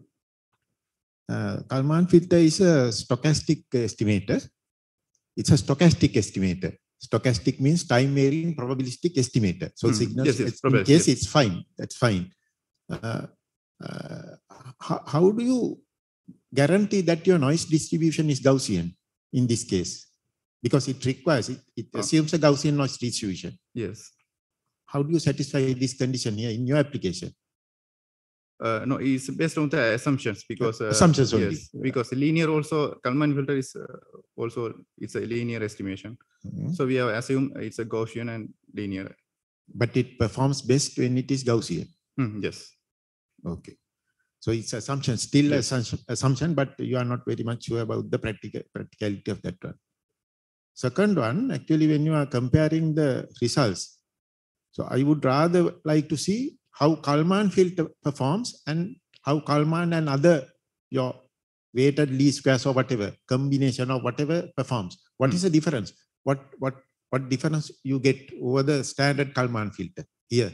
So let's say standard Kalman filter, if you need to use that one, we have to insert as an uncertainty also. So that kind of thing we cannot get it. Now, how much improvement in accuracy do you get how much improvement in accuracy in your? Yes. Without Kalman filter, we have a 5 meter. No. With Kalman alone and Kalman plus something else. Have you compared? No. No. Okay. We are using mathematical model and the Kalman model. Okay. Right. Thank you very much. In the absence of any other questions, let us appreciate the presenter's presentation. Thank you very much. And I also appreciate the audience here waiting for the next 2 presentations before lunch. Our next presentation is on this topic, a dynamic factor approach to forecasting the index of industrial production in Sri Lanka.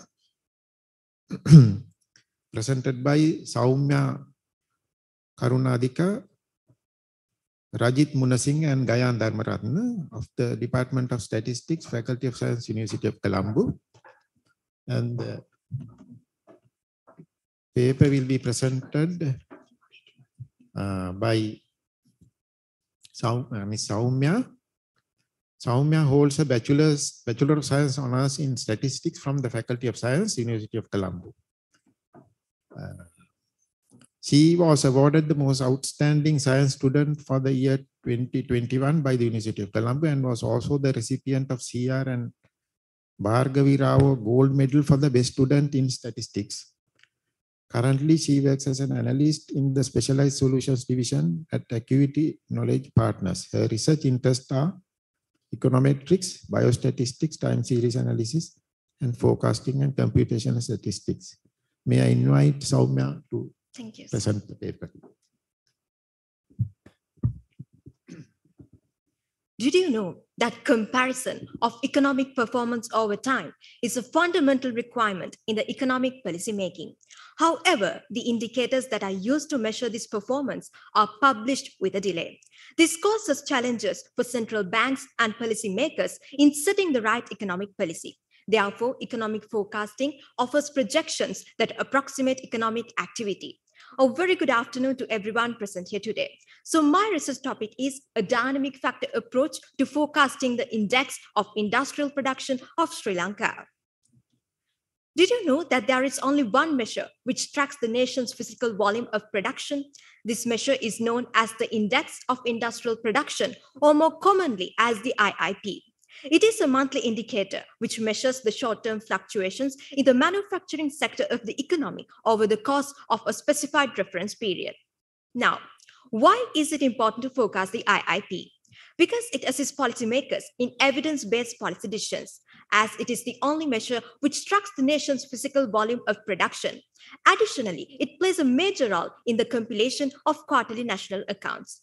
The most important reason is that it is published with a lag of 2 months between 2 successive releases. So this delay in publication limits the usefulness of the IIP, and hence an updated forecast would be extremely useful. So there are many time series models that are available for economic forecasting. However, with the evolution of information technology, researchers have gained access to thousands of economic series just in a split second. So in order to benefit from these high-dimensional, high volumes of data sets, more appropriate econometric models must be utilized. However, the most widely used time series models, such as the vector autoregressive model, can only incorporate a limited number of variables due to the issue of scarce degrees of freedom.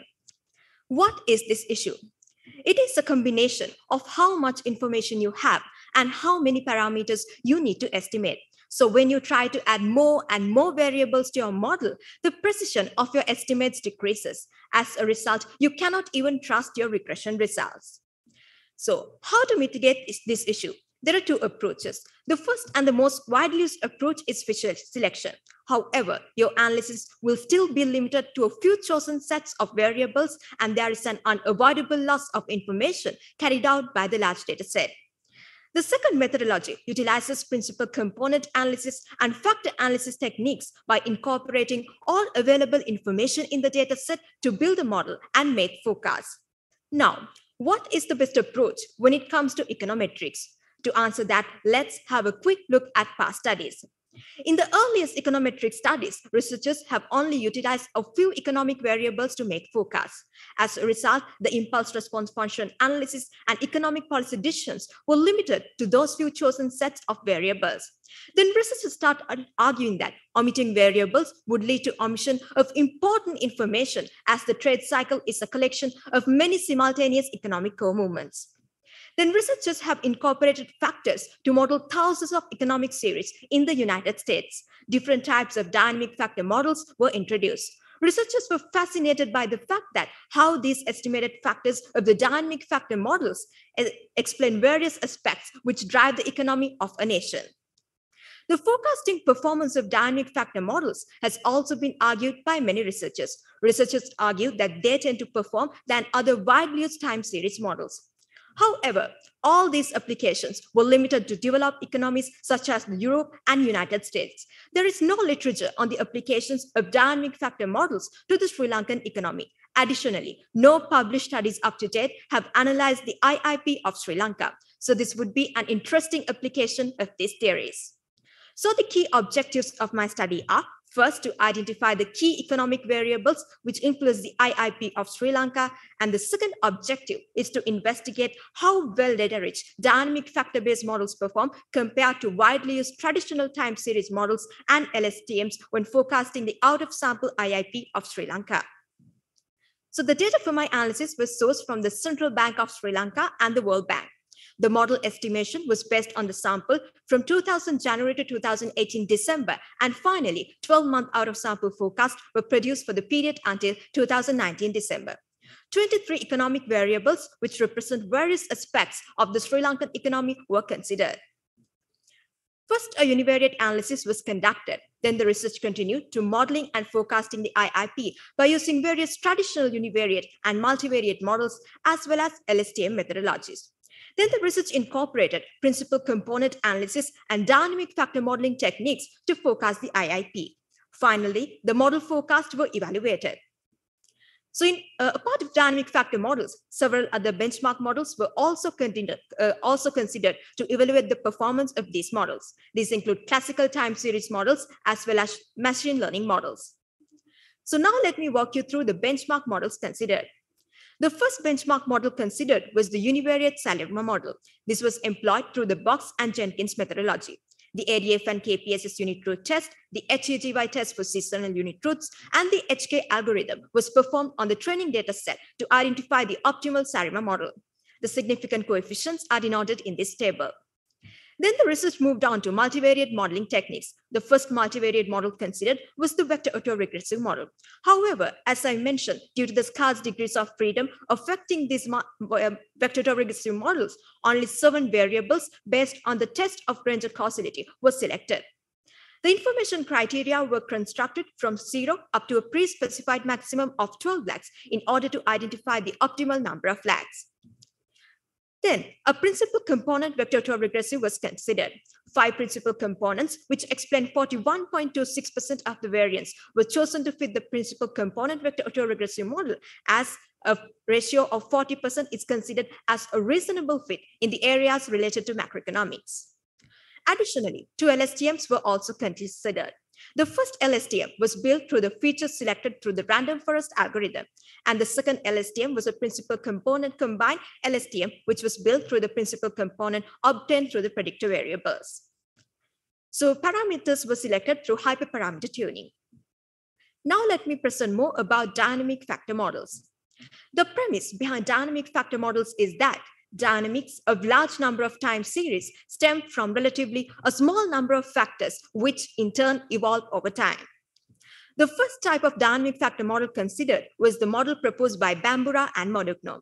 Here we follow 2 broad approaches in order to identify the optimal number of factors. The first approach was a performance-based parameter selection. And in the second approach, we allow blocks of factors to load exclusively on pre-specified variables. In both the approaches, the expectation maximization algorithm, which can handle large number of time series, was selected for the estimation procedure. The next type of dynamic factor model considered was the factor augmented vector autoregressive model. and this was implemented through a two-step principal component approach. The variables were defined as slow-moving and fast-moving based on how they react to pulse shocks. So now let me present the main findings of my research. In the single estimated factor of dynamic factor model, it could be considered as a coincident index which summarizes the economic state of Sri Lanka. Even though such indexes are computed in developed economies by utilizing dynamic factor modeling techniques, no such index is there for Sri Lanka. So this would greatly aid central banks and also investors in gaining an overall picture of Sri Lanka's economic position. In the second approach, the factor block structure was based on the central bank's economic variable classification. It was identified that the external factor is highly volatile. Also, since the exchange rates were positively loaded on this external sector factor, the sharp drop in 2009 could be attributed to the 2009 global recession. The specification of number of factors also has a considerable effect on the forecasting performance, and it was identified that usually a few factors contribute to accurate forecasts. In line with the first objective of my study, it was identified that agricultural exports, mineral exports, investment inputs, electricity power consumption, Colombo Consumer Price Index, and gold price have a significant impact on the IIP, and these variables must be closely monitored in the formulation of industrial policies. Now let me present the summary of forecast in line with the second objective of my study. The dynamic factor models outperform the widely used vector recursive models. The LSTM models generated the best overall forecast. However, as the model interpretability is one of the primary concerns in the discipline of econometrics, dynamic factor models are much preferred. As this is the first application of dynamic factor models to the Sri Lankan economy, it is interesting to further study whether incorporating more variables would lead these models to pick up rapid switches in the Sri Lankan economy by delivering better forecast. So that brings us to the end of my presentation. Before concluding, I would like to say that data can show how to avoid drugs below the surface and how to navigate shallow waters to see and take advantages of opportunities during an economic crisis. So it is high time that Sri Lanka pays attention to these data-driven dynamic factor modeling techniques in order to confront the current economic crisis. Thank you very much for your time and attention.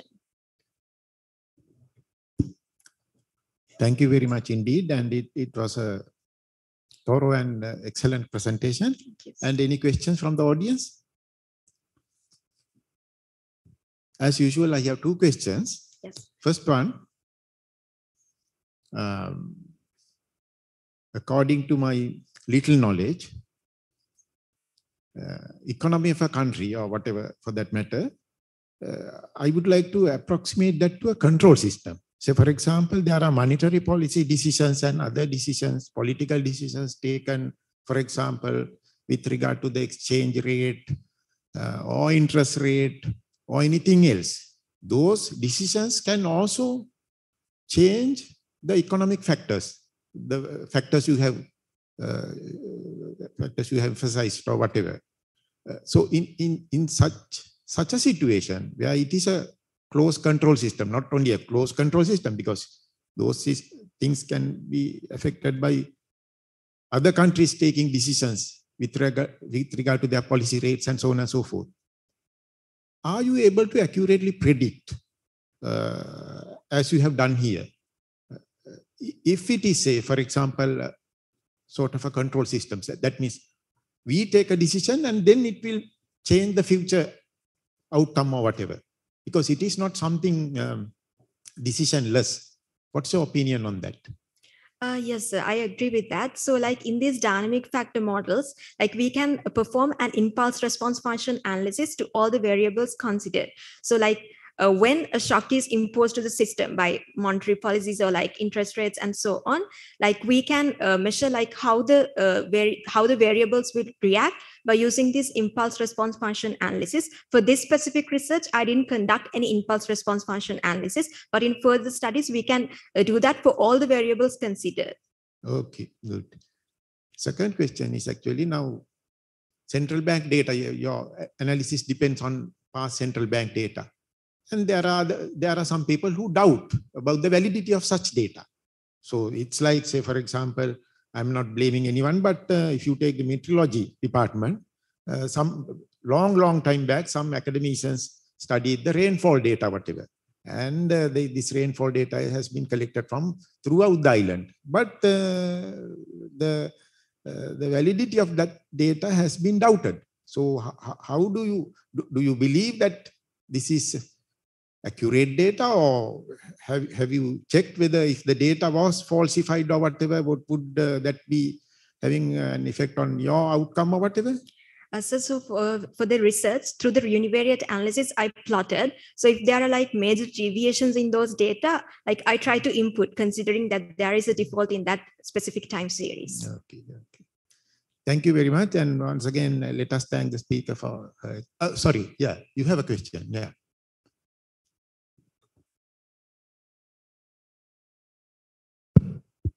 Hi, so insightful presentation. I just have one question regarding the variables that you have found out that are very sensitive to the IIP.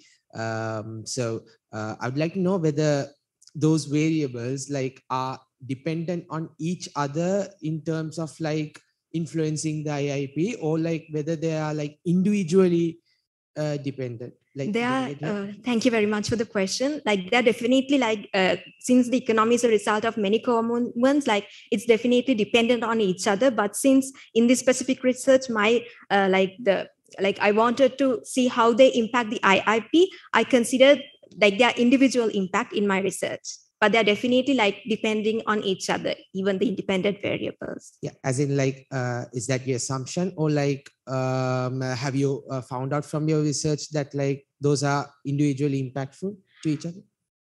Yes, from my research, I found that they are independently impacting the IIP. Yes. Yeah. Thank you. Okay. Thank you very much. Thank you.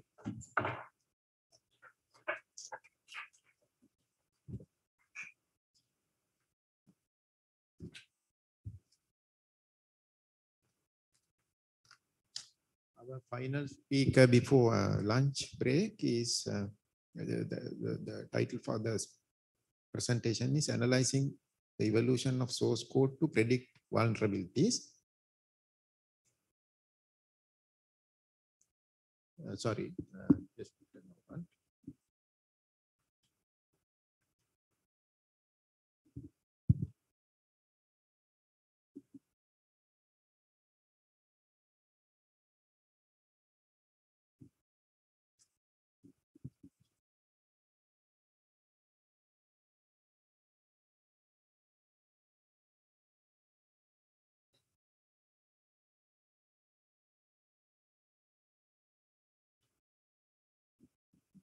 Okay, I'm sorry. Paper number 27, Sinhala hate speech detection in social media using machine learning and deep learning. Presented by W.S. Sandarukhi.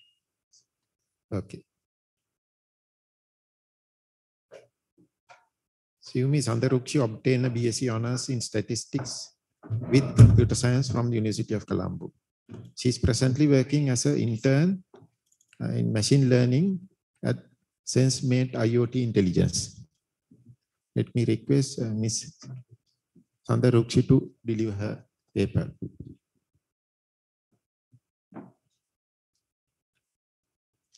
Good afternoon, everyone. I'm Simi Fernando, and my research topic is Sinhala hate speech detection in social media using machine learning and deep learning. So, in this presentation, I'm going through these topics. Nowadays, the internet-based communication is become the most popular information communication technologies in every country. 3.96 billion people use social media worldwide in 2021, and 7.9 million social media users in Sri Lanka in January 2021. People can use social media to freely express their thoughts and beliefs. And we can use social media to share information and update information around the world. But there are some challenges because some people use social media to spread hateful content. The hasty growth of this hate speech in social media seems to have big impact on increased racism, psychological and sexual harassments in society, and its big impact on goodwill of a country. So, to tackle these harmful hate reactions, some social media companies removed 72% of illegal hate speech on their platforms during 2018.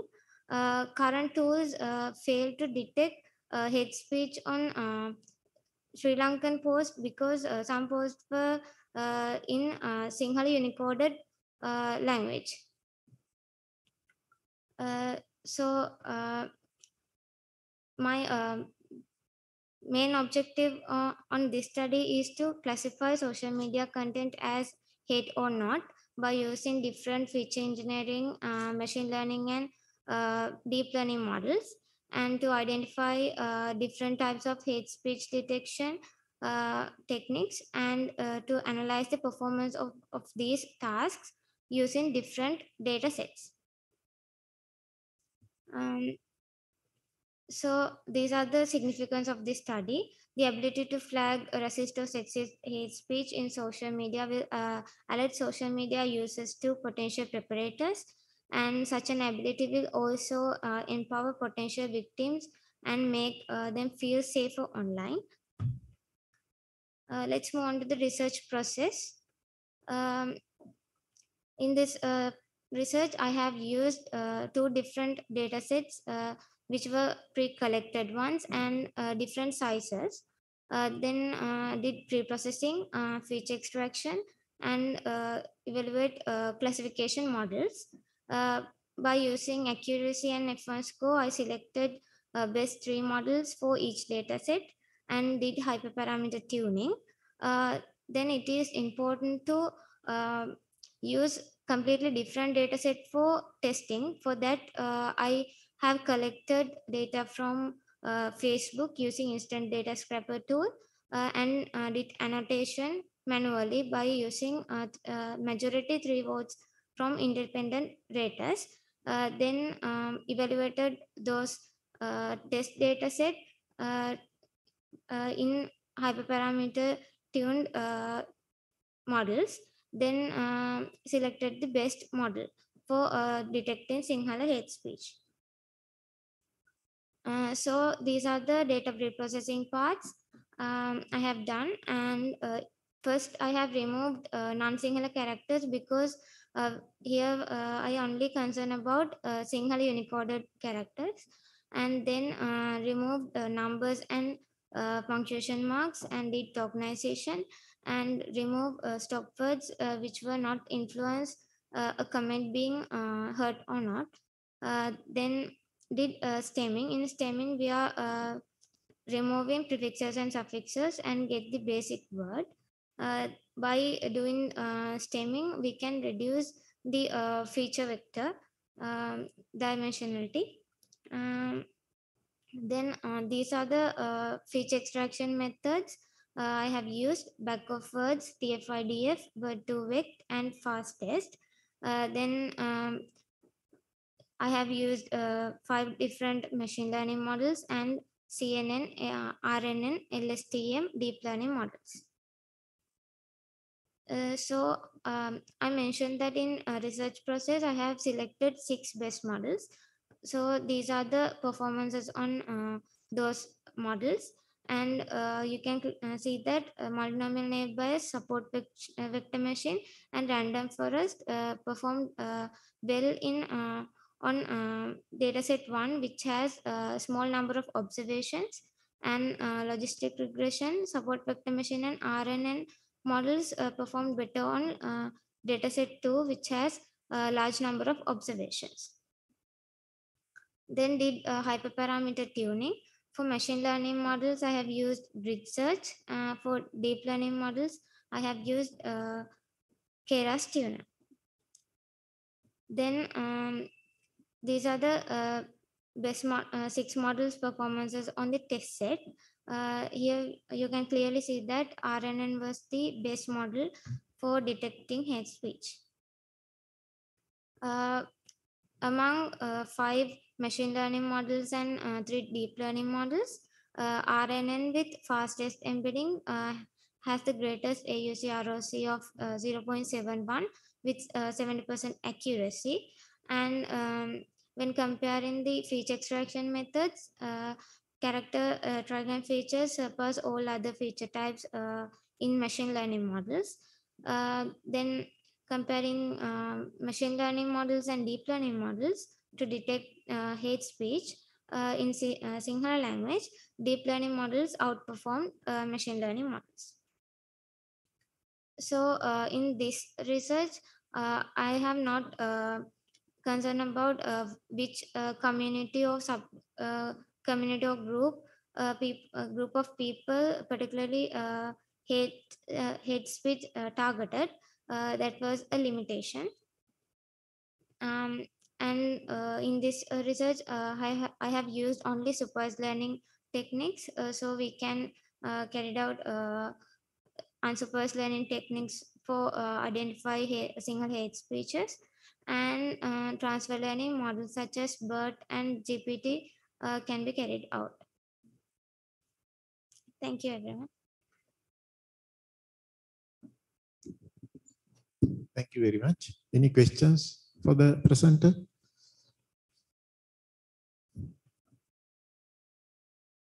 Now, when you say hate speech, it's Sinhala only, no? You have done a study. So whatever that language,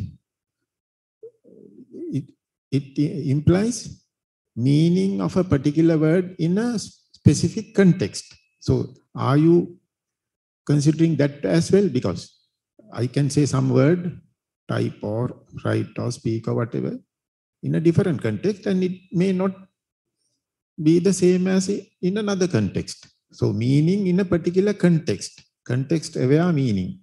So does your system capture that, or is it merely an analysis of certain words, whether they exist or not?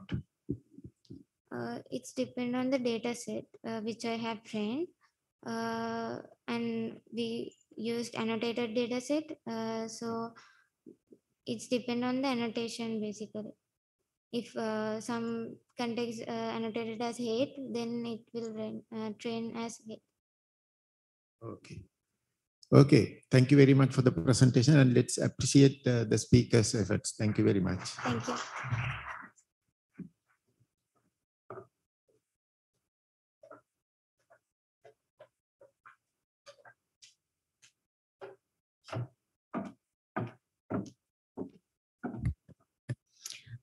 So as I mentioned to you earlier, we will now break the session for lunch. And I'm inviting all of you to have lunch at the rooftop. So we'll continue the rest of the presentation after the lunch.